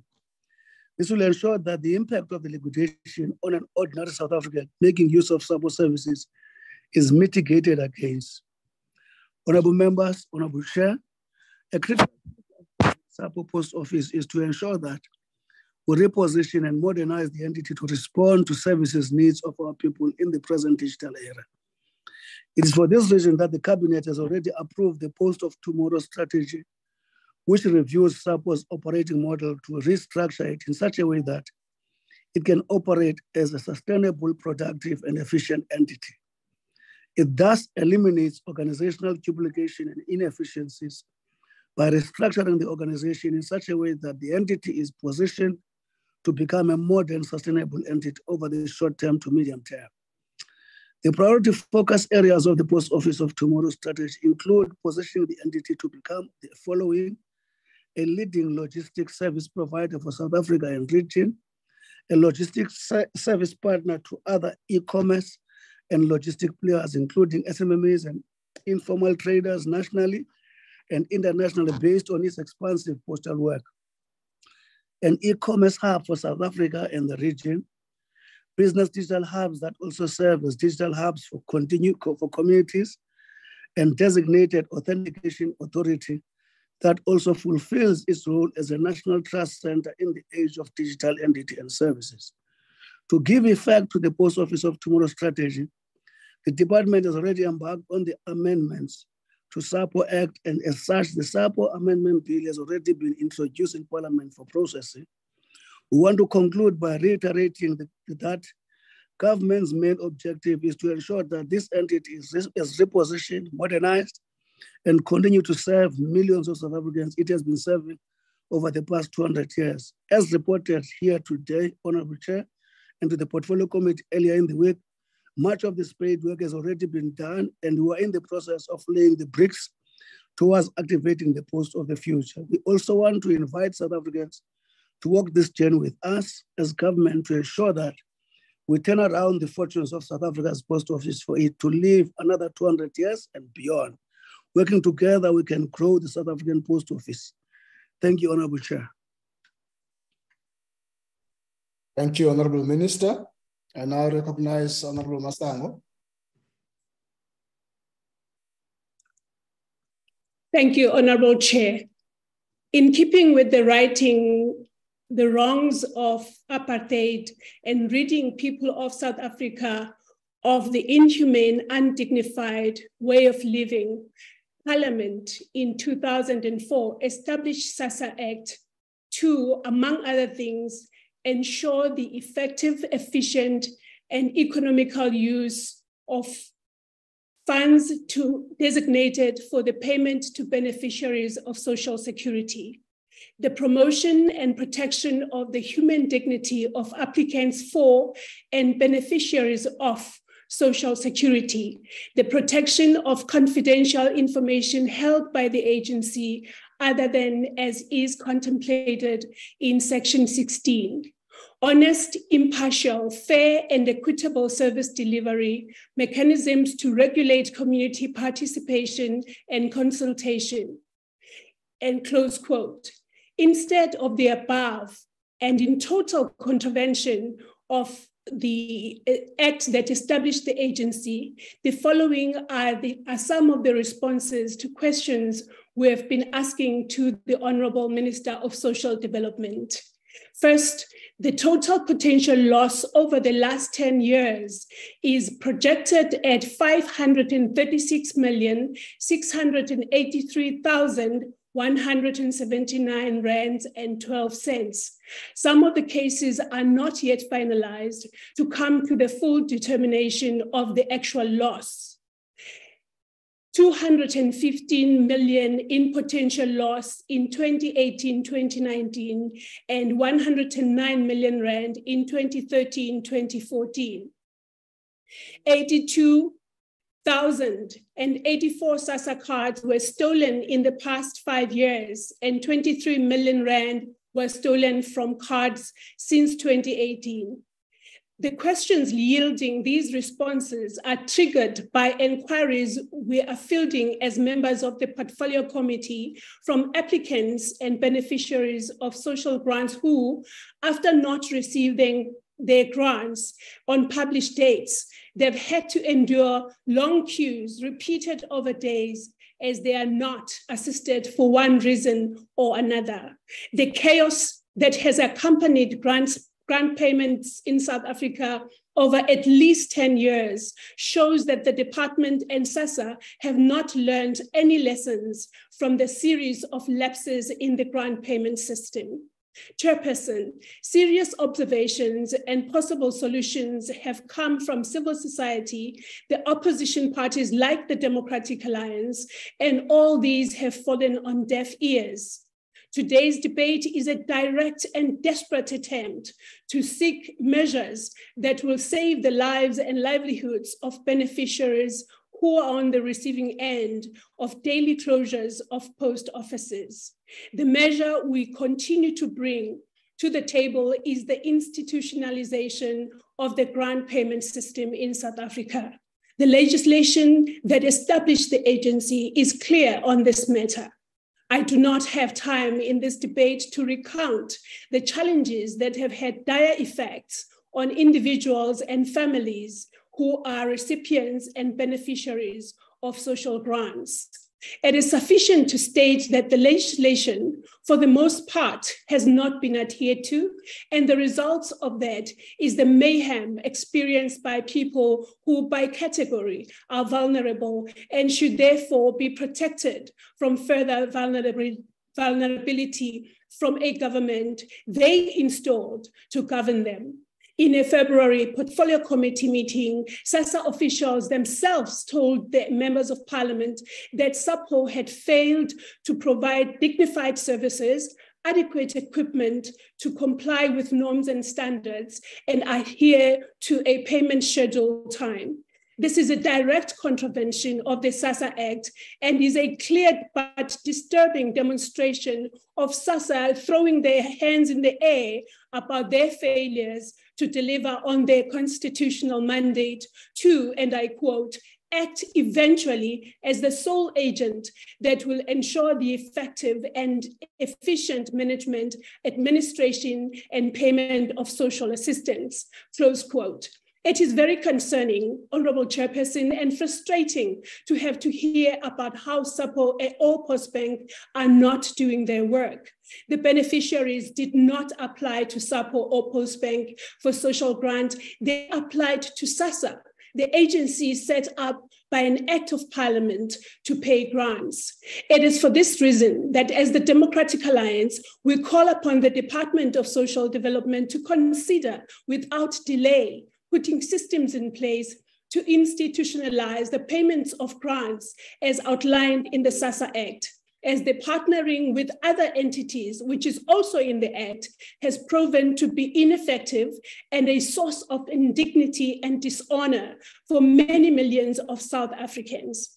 The Democratic Alliance will ensure that it institutionalizes the grant payment system in South Africa when it governs in the year 2024. Thank you, Honorable Chairperson. Thank you, Honorable Masango. I now recognize the EFF.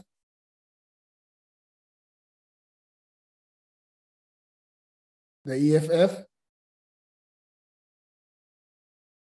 I think the Honorable Sanawa is having network issues. Is coming, Chair. Can you hear me, Chair? Honorable Sanawa, I can hear you clear. Please go ahead. Thank you very much. Chairperson, the South African Post Office is dead and the ANC has killed it. To debate the impact of the provisional liquidation on its ability to deliver its core services is strange because already it is struggling and unable to do so.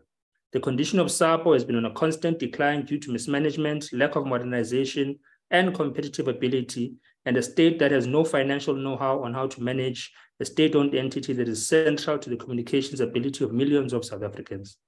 As things stand, SAPO's liability is set at 5.8 billion and a negative asset value of 6 billion. It is now a definitive fact that the entity has only been able to generate revenue to the amount of 2.5 billion for the financial year of 2022-23, meaning that it has no prospects of servicing its debt with a consistent trend in declining revenue. Now, the debt situation of SAPO is interesting because when one deeply considers that what it is, at the center of it is the accumulation of debt and the fact that SAPO operates as a tenant in South Africa, which only owns half of the properties it operates in. SAPO is a tenant of the private sector. Out of the 1,183 branches of SAPO, the entity is a tenant in 571 branches, which are projected to close due to failure to pay rent, electricity, and due to legal action against it from landlords. The tenant, that is SAPO, owes its landlords 255 million. That is why we're here today. And that is why SAPO has been put under provisional liquidation, because of a state that insists on embarrassing itself by not owning land and property to even render the services it is charged with. SAPO is under provisional liquidation because it is a non-compliant tenant that is failing to remain relevant in an evolving communication sphere. On the courier services front, the post office cannot even categorize itself as a competitor because its failure to modernize its operational systems means it is a post office stuck in the dark ages and is unreliable. The recent allocation of 2.4 billion is more of a headache than a relief for SAPO because the entity doesn't know whether it will use the resources to offset its mounting rental debt, handle litigation, or modernize its services. It is therefore laughable and an exercise in futility to discuss a possible rescue of SAPO from liquidation and complete collapse because there is no strategy. Retrenchments which are already crippling the little remaining expertise at SAPO are not a means to create a revenue stream, and further affirm that there is indeed a deliberate collapse of SAPO to ensure its privatization, which will lead to millions of South Africans being dependent on expensive private sector providers to render affairs such as couriering goods, payment of social grants, and issuing of vehicle licenses. That is the purpose of the prolonged and deliberate collapse of SAPO, and that is what has now led to its provisional liquidation. 6.9 million grant beneficiaries will see their livelihoods threatened as government scrambles to find a means to disperse social grants, and ultimately the parasitic tendering system will be the intervention which will be made, surrendering the disbursement of social relief funds to the private sector. The interim solution is that the tenant state-owned entity called SAPO must service its debt that has been irresponsibly accrued due to foolish and reckless government that refuses to be independent. There must be money set aside for resolving the rental irresponsibility of SAPO, and in the long term, the entity must own the buildings within which it operates. The long-term reality is that South Africans must imagine this untenable situation as South Africa continues to pursue narrow-minded privatization of state services. We must imagine the inability of services being provided, such as electricity, water, railway services, because the private sector is willing to collapse an SOE whenever its profit margins are being threatened. The core objective of all South Africans must be the removal of the ANC from power as a matter of urgency, or future generations will have nothing to inherit in this country. I thank you. Thank you, Honorable Tambo. I now recognize Honorable Majosi.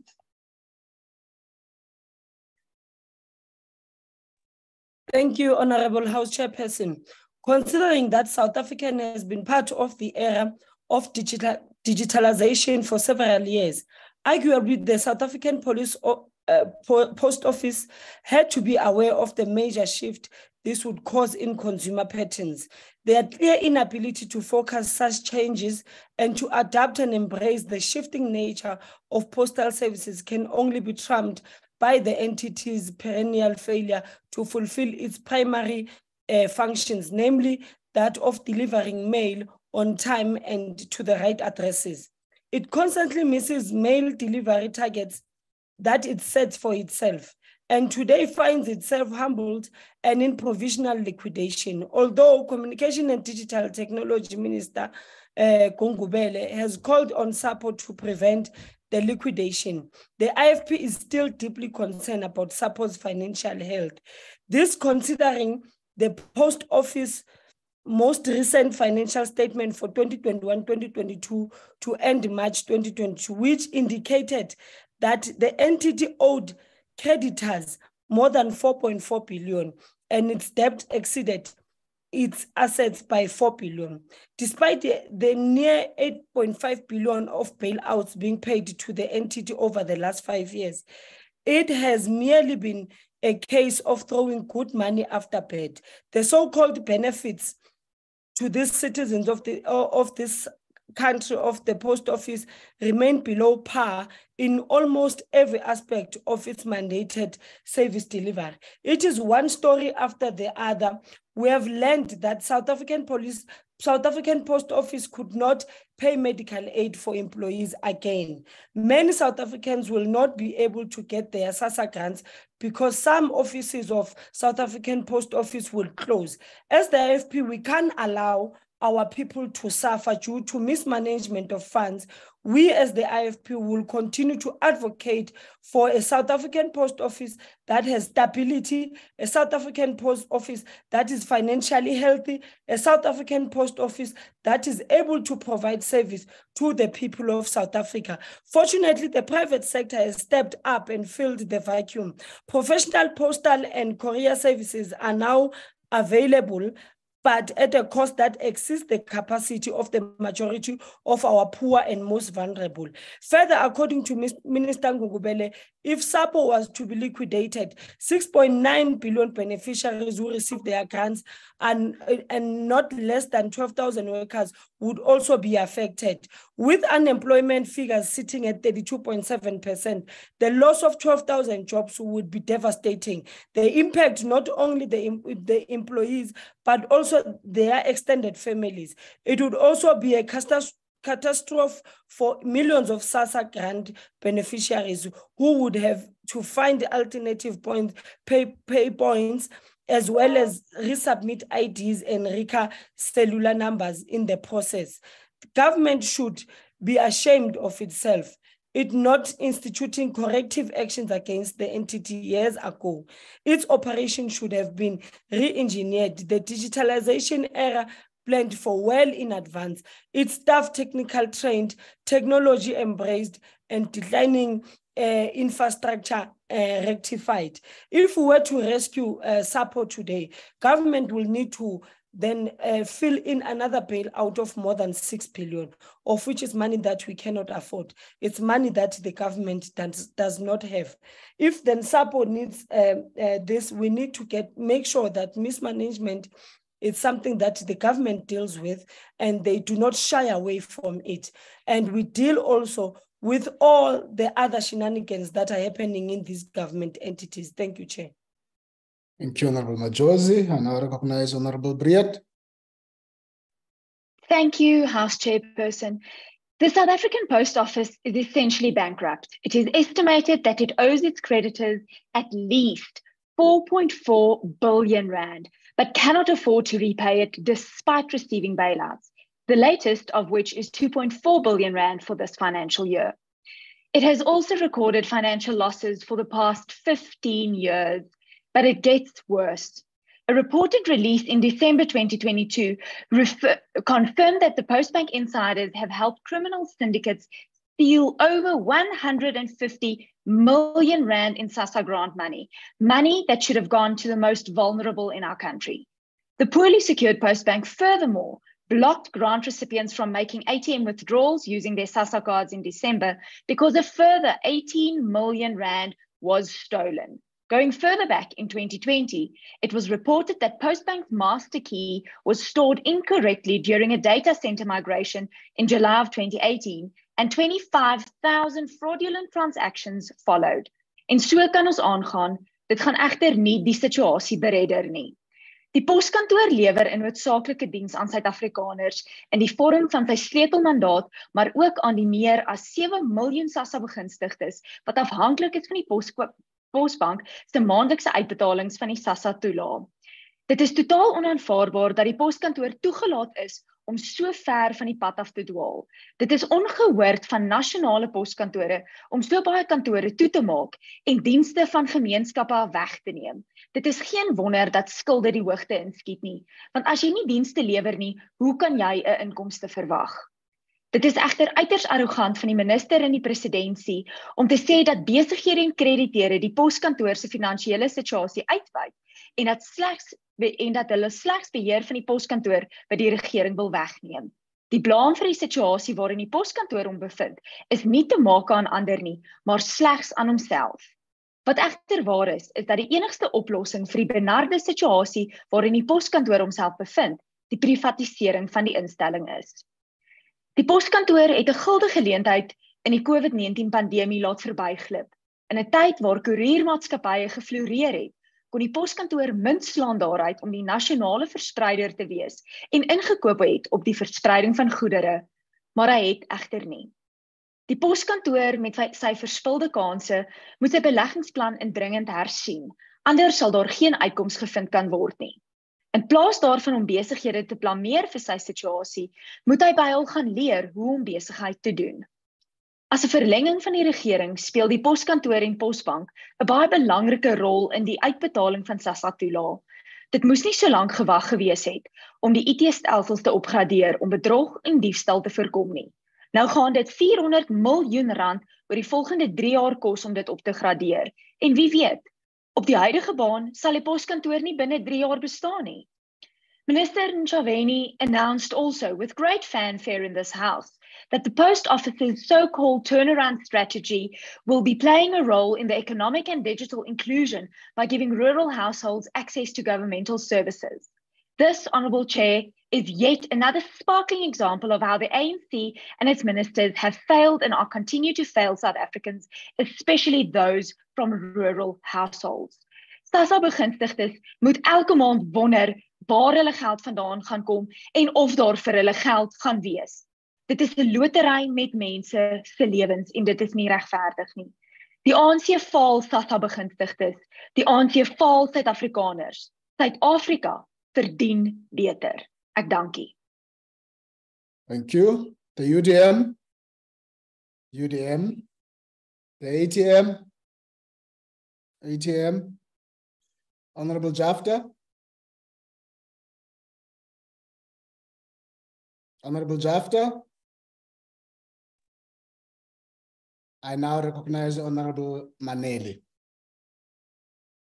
Thank you, Honorable House Chair, Honorable Minister and Deputy Minister, Honorable members, fellow South Africans. This debate takes place a few days after we've commemorated Freedom Day and Workers' Day, which we celebrate annually on the 27th of April and 1st of May, respectively. These are significant dates on our calendar, which propel us to take a moment and reflect on how far we have come in our young democracy and the continued struggle in our pursuit of a national democratic society, wherein the quality of life of all South Africans is uplifted, in particular that of the poor and marginalized, majority of whom are Black, female, the elderly, youth, children, and persons living with disabilities. Honorable members, our vision for a national democratic society is characterized by a thriving economy, wherein the state is able to use its capabilities to direct national development through fiscal redistribution, utilization of state-owned enterprises, and effective regulation. This therefore foregrounds the ANC's response to today's debate as we speak about the provisional liquidation status placed on the South African Post Office and the entity's sustainability broadly. The African National Congress maintains that the South African Post Office has a developmental mandate and is a key role player in the provision of easily accessible and affordable postal services. It directly responds to the right of all South Africans to receive and impart information or ideas as enshrined in our Bill of Rights through enabling the movement of communication and various other parcels. With its massive geographic footprint, SAPO has access to 12 million households throughout the national address database and administers around 800,000 parcel volumes. We've also seen the Post Office play a central role in delivering learning materials to books to various schools across the country. Another important component in SAPO's operations is its partnership with the Department of Social Development for the disbursement of social grants. To this end, SAPO has facilitated the payment of around 100,000 SASSA beneficiaries and facilitates transactions worth 6 billion rand to third-party payments. While there are narratives that seek to suggest that government is intentionally creating dependency on social grants, it is worth also taking into cognizance the realities and lived experiences of a large population of our country, which is riddled with abject poverty and struggling to join the labor force due to historic economic exclusion and a contracted economy due to slow economic growth and slow recovery from the impact of the COVID-19 pandemic, the 2021 July unrest, and the sporadic natural disasters that we have been witnessing across the country, amongst other things. In addition to these functions, SAP also plays an intrinsic role in the housing and distribution of DTT decoders. Honorable members would know that the digital migration project is imperative to our agenda and program of ensuring digital inclusion, as it is closely linked to the release of spectrum and reduction of the cost to communicate. The world is going digital and technology is becoming more and more sophisticated. South Africa dare not be left behind. Honorable Chairperson, these are moment responsibilities that contribute to the socio-economic fiber of our country. Therefore, as opposition parties advocate for the closure or privatization of SAPO, a question therefore arises: to what detriment should that be done? It is an open secret that the primary concern of private sector is profit maximization. Therefore, one of the two things are likely to happen should the entity be privatized. One being the cost of service will be escalated, thereby excluding the majority of people acquiring its services. Secondly, the scope of the entity will be narrowed to focus on cities and towns where there's economic activity, leaving behind the many people who reside in villages and small dorpies who also need these services owing to lack of profitability. And this has been at least agreed upon by the IFP in its presentation, that it does appreciate the private sector, but of course it costs more, even in the spaces where they are, to reach such services, which then contradicts any possibility from their side to say that our people are still taken care of. Being placed under provisional liquidation is not a desirable state for the entity to be in. The African National Congress remains committed to turning around the entity and placing it on a path of recovery and self-sustainability.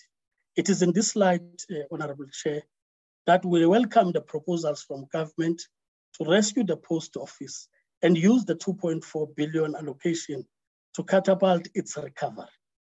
It is regrettable that an allocation of more than 3 billion towards SAPO's turnaround strategy has been made by the National Treasury in the past.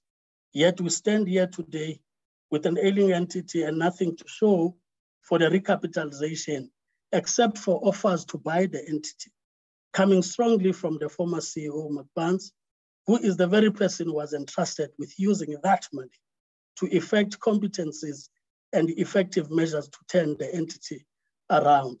The historical record that has been given by the minister earlier on speaks to this period where we needed to have turned things around and things would have not turned around. And we must take this, therefore, as an opportunity to thank the patriots who have come to the post office irrespective of this ailing entity, but be prepared to make it turn around as they would have come up with strategies. And therefore, honorable members, with the dedicated patriotic men and women who are committed to making our state-owned enterprises work for the greater good of society, the South African Post Office has the potential to get out of its current state into a path of successful implementation of the SAPO of Tomorrow strategy. In doing so, the following will be the integral: managing the debt owed to creditors, modernization of its business and postal network, transitioning the entity into a service platform, relaunching the logistics business, payment channel services, relaunching the SAPO Trust Center, establishing digital hubs.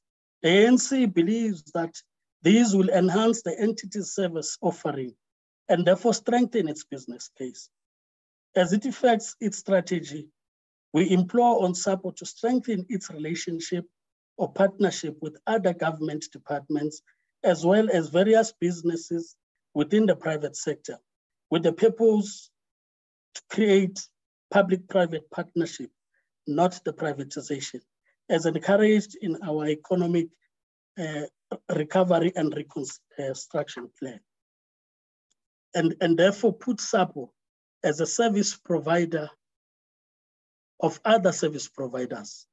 Furthermore, the African National Congress is of the view that the repositioning of Postbank as a fully fledged state bank will not only be progressive for both entities as they leverage on each other's strengths and capabilities, but it will also deepen inclusivity as the entities will expand their reach and service offerings to Black-owned SMMEs and efficiently rolling out the disbursement of grants.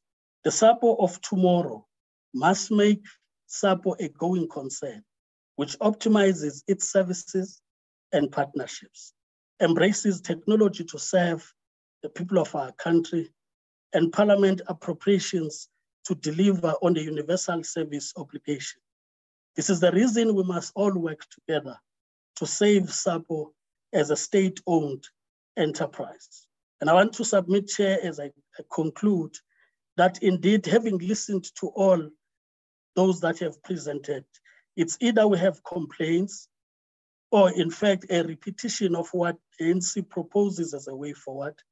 And it is for that reason that South Africans should be reminded that so far there have not been alternatives that have been put on the table to oppose the ANC policy, except to propel the African National Congress, that it should implement its policies with vigor. And for that reason, South Africans should still place their trust and hope in the African National Congress' ability to redress the situation, having learned from the mistakes we have accepted, but we do have a plan on the table. And the post office of tomorrow remains that plan. And we should support every effort to make that plan a reality. I thank you, Honorable. Thank you, Honorable Maneli. I now recognize Cope. Cope, PAC,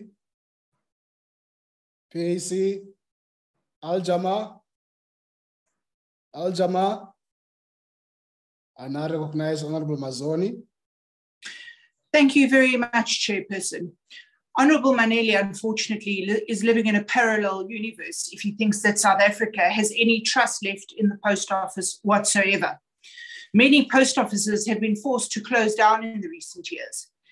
In fact, according to data compiled by the outlier, there were 1,512 conventional post office branches and 697 post office agencies in 2018. Today, there are only 626 post offices that are still operational. The South African post office workers are also facing a mass deal of retrenchment and wage cuts, according to the parliamentary report that was released of March this year. This despite the fact that over 6.3 million beneficiaries, or put in another way, 54% of 11.7 million beneficiaries were paid through the Post Office and Postbank in January 2023. Postbank has stated that around 175,000 cards expired at the end of March this year. SAPA has stated that there is a gradual process to issue new cards and that almost all beneficiaries whose cards have expired last month have already received their new cards. We have yet to see this materialize.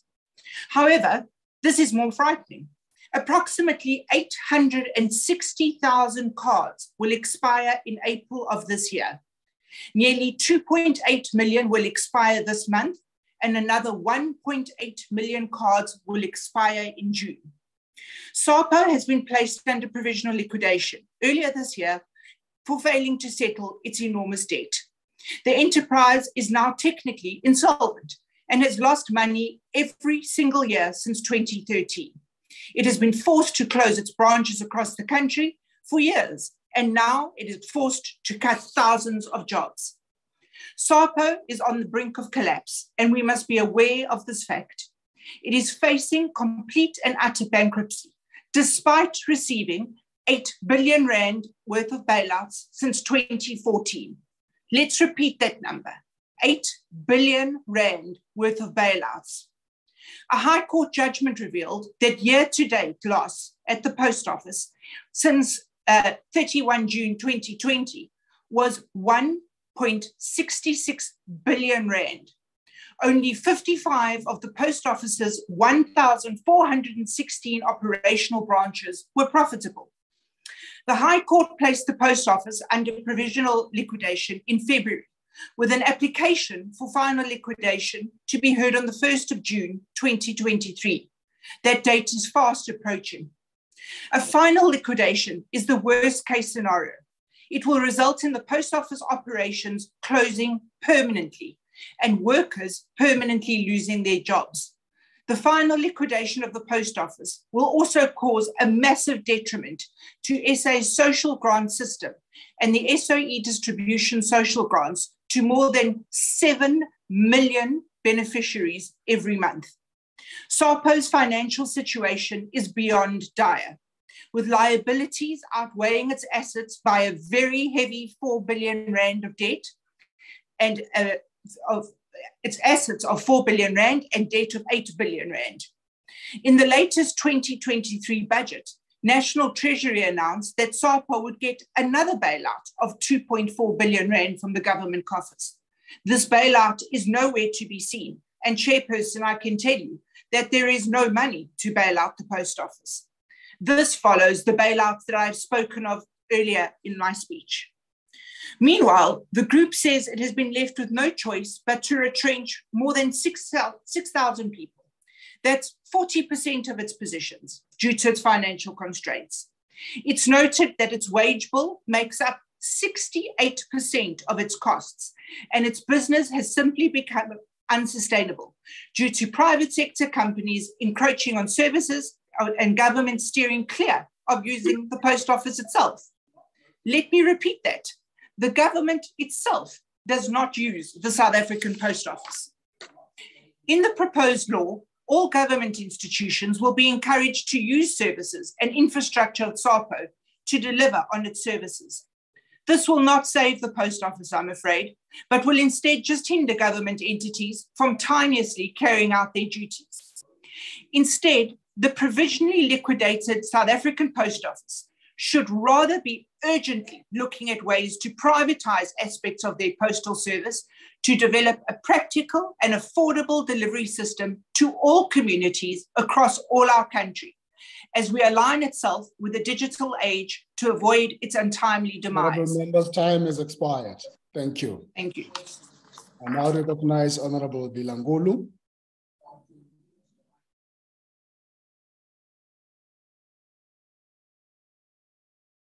Honourable Bilangulu. Mutshamo wa xitulu ni khensa nkarhi lowu mi nga nyika wona maAfrika-Dzonga hinkwenu ndza mi losa enhlekani. Mutshamo wa xitulu a swi kanakanisi ku mavandla hinkwawo ya ku kaneta a Palamende a ma se tshama ma swi navela ku pfuna kumbe ku vona leswaku vanhu va ka hina va hlayiseka.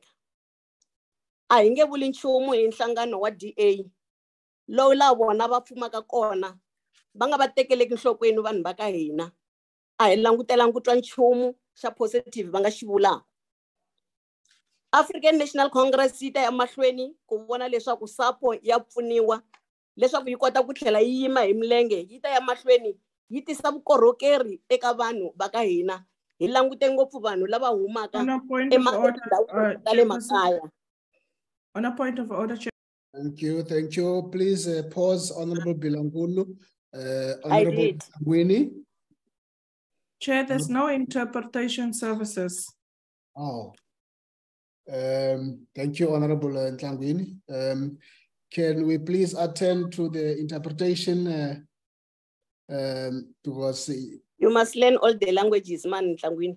Honourable Bilangulu, please, I ask you to pause. I will gladly do that, ma'am, but I'm just thinking of the others. Thank you. You don't have to respond. Getting into a discussion here. Can you please sort that out, the interpretation? It seems to have been working up until now. Thank you. I hope it's attended to. Indicate if it's not attended to as we proceed. I will now ask Honourable Bilangulu to proceed. Thank you very much, Chair. It is disputable that structural apartheid in our country not only denied former generations the right to a dignified life anchored on a free will and self-determination, but it is also fostered systematic reproductive of poverty, unemployment, and inequalities. This is evidenced by the social and economic exclusion we continue to witness today. At the core of today's debate lies the essential service of mitigating abject poverty for millions of South Africans through the essential service provided by SAPO of the disbursement of social grant. There are about 18 million people who are beneficiaries of social grant every month. This is a drastic increase from 3 million people in 1994. This shows that over the years, government has expanded its social relief programs to ensure that all those who are in need gain access to social security as propelled by the Freedom Charter and our Constitution.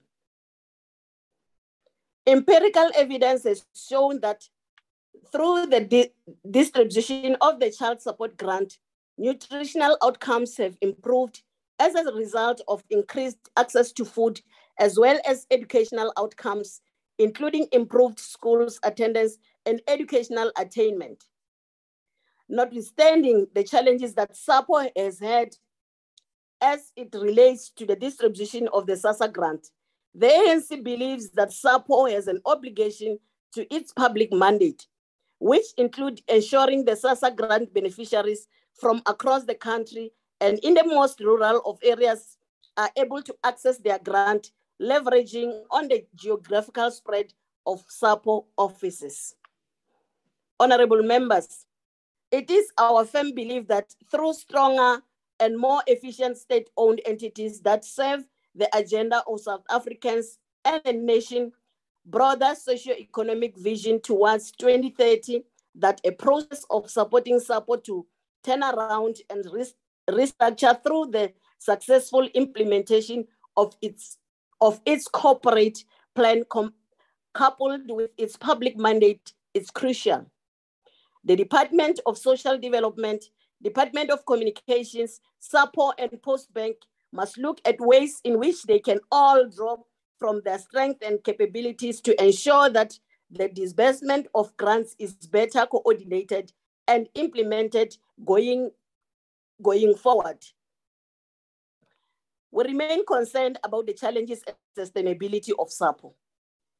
Their current lack of infrastructure capacity has proven hindered their operation, and they have not been able to provide efficient distribution of grant due to the large scales.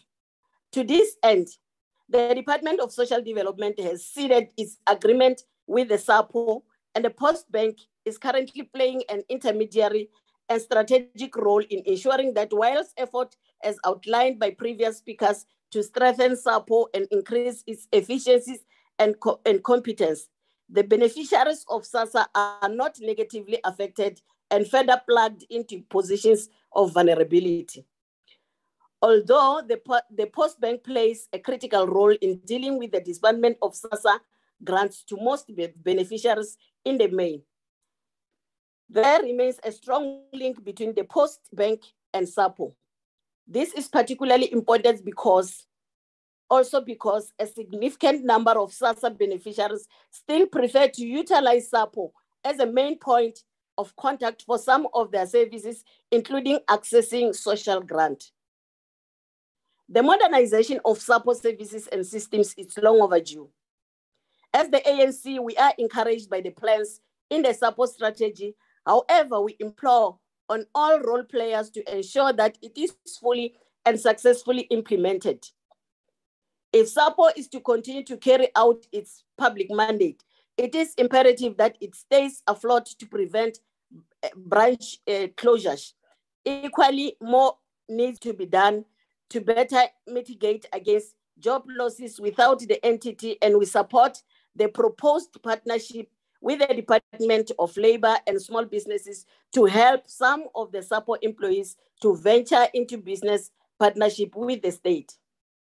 Honorable members, this provisional liquidation placed on SAPO and some of its operations and the implementation of its strategy is unfortunate. However, we hope that an amicable solution can be reached so that we turn the corner and have a stronger SAPO that will build its competencies on strong infrastructure solutions, including ATM infrastructure solutions in strategic locations. What is important to acknowledge and reflect on as it relates to the interventions that have been made to ensure that the developments related to SAPO, the Department of Social Development, and other entities is that SASSA has implemented interim strategies to manage aspects of the transition.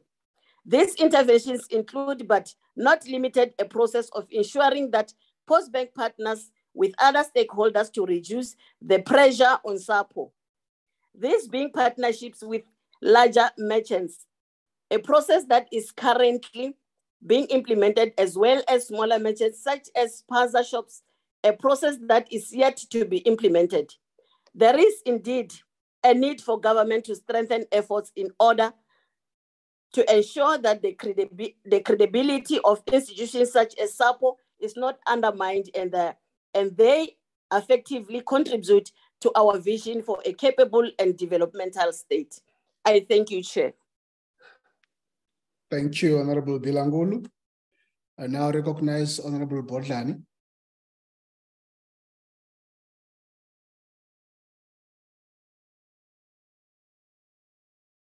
Honorable Bodlani. Thank you so much, Chairperson. Please go ahead. Chairperson, perhaps I need to remind Minister Kungubele that before joining this department, he was the minister in the presidency with a bird's eye view on all government departments and entities. So unfortunately, his proposed interventions are reactionary and they happen on the eve of the liquidation of the state-owned company, with the biggest casualties being the poorest of the poor. The plans laid out by the minister today are nothing new. His predecessors, all 13 of them, have refused to acknowledge how SAPO failed to adjust to modern postal services and digitalization when the sector was transforming, again showing the short-sightedness of the ANC. I have to agree with Honorable Maneli. SAPO has nothing to show for previous bull-outs. As Honorable Maneli correctly points out, the collapse of SAPO is a mistake, which he says the ANC has learned from. A very expensive mistake at the cost of the poor. The DA calls on government and SASSA to stabilize the social grant services. Recipients should receive their grants with a sense of dignity. Chairperson, criminality remains a threat to SAPO and SASSA.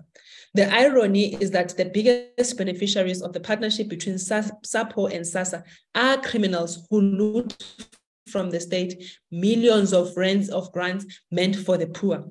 The lack of consequence management and low to non-prosecution of officials who simply resign once they are caught is a travesty of justice. The only measures to mitigate the impact the South African post offices of the South African provisional liquidation, I beg your pardon, Chairperson, the only measures to mitigate the impact of the South African post office provisional liquidation on the delivery of its mandate, including payout and on behalf of SASSA, is to get rid of this government and put in power the caring and capable DA government. During the Portfolio Oversight Committee visit to SAPO head offices, employees reported that they were asked to clean the bathroom in anticipation of our visit.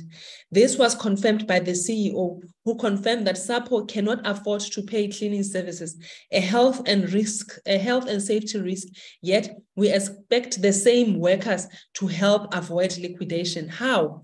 Honorable Bilanku, I am happy to report that the stars are aligning for the DA's moonshot pact to save South Africa. The DA on the moon, just on the moon. Let's stop it there because your time has expired before you get to the moon. Ready to produce. Why are you getting involved, Chairperson? Why the Chairperson is getting involved? That concludes the debate of no, don't go to the moon, Wena. Business of Why is the Chairperson getting involved in the debate? The mini-plenary will now rise. Thank you. Joe, the moon later.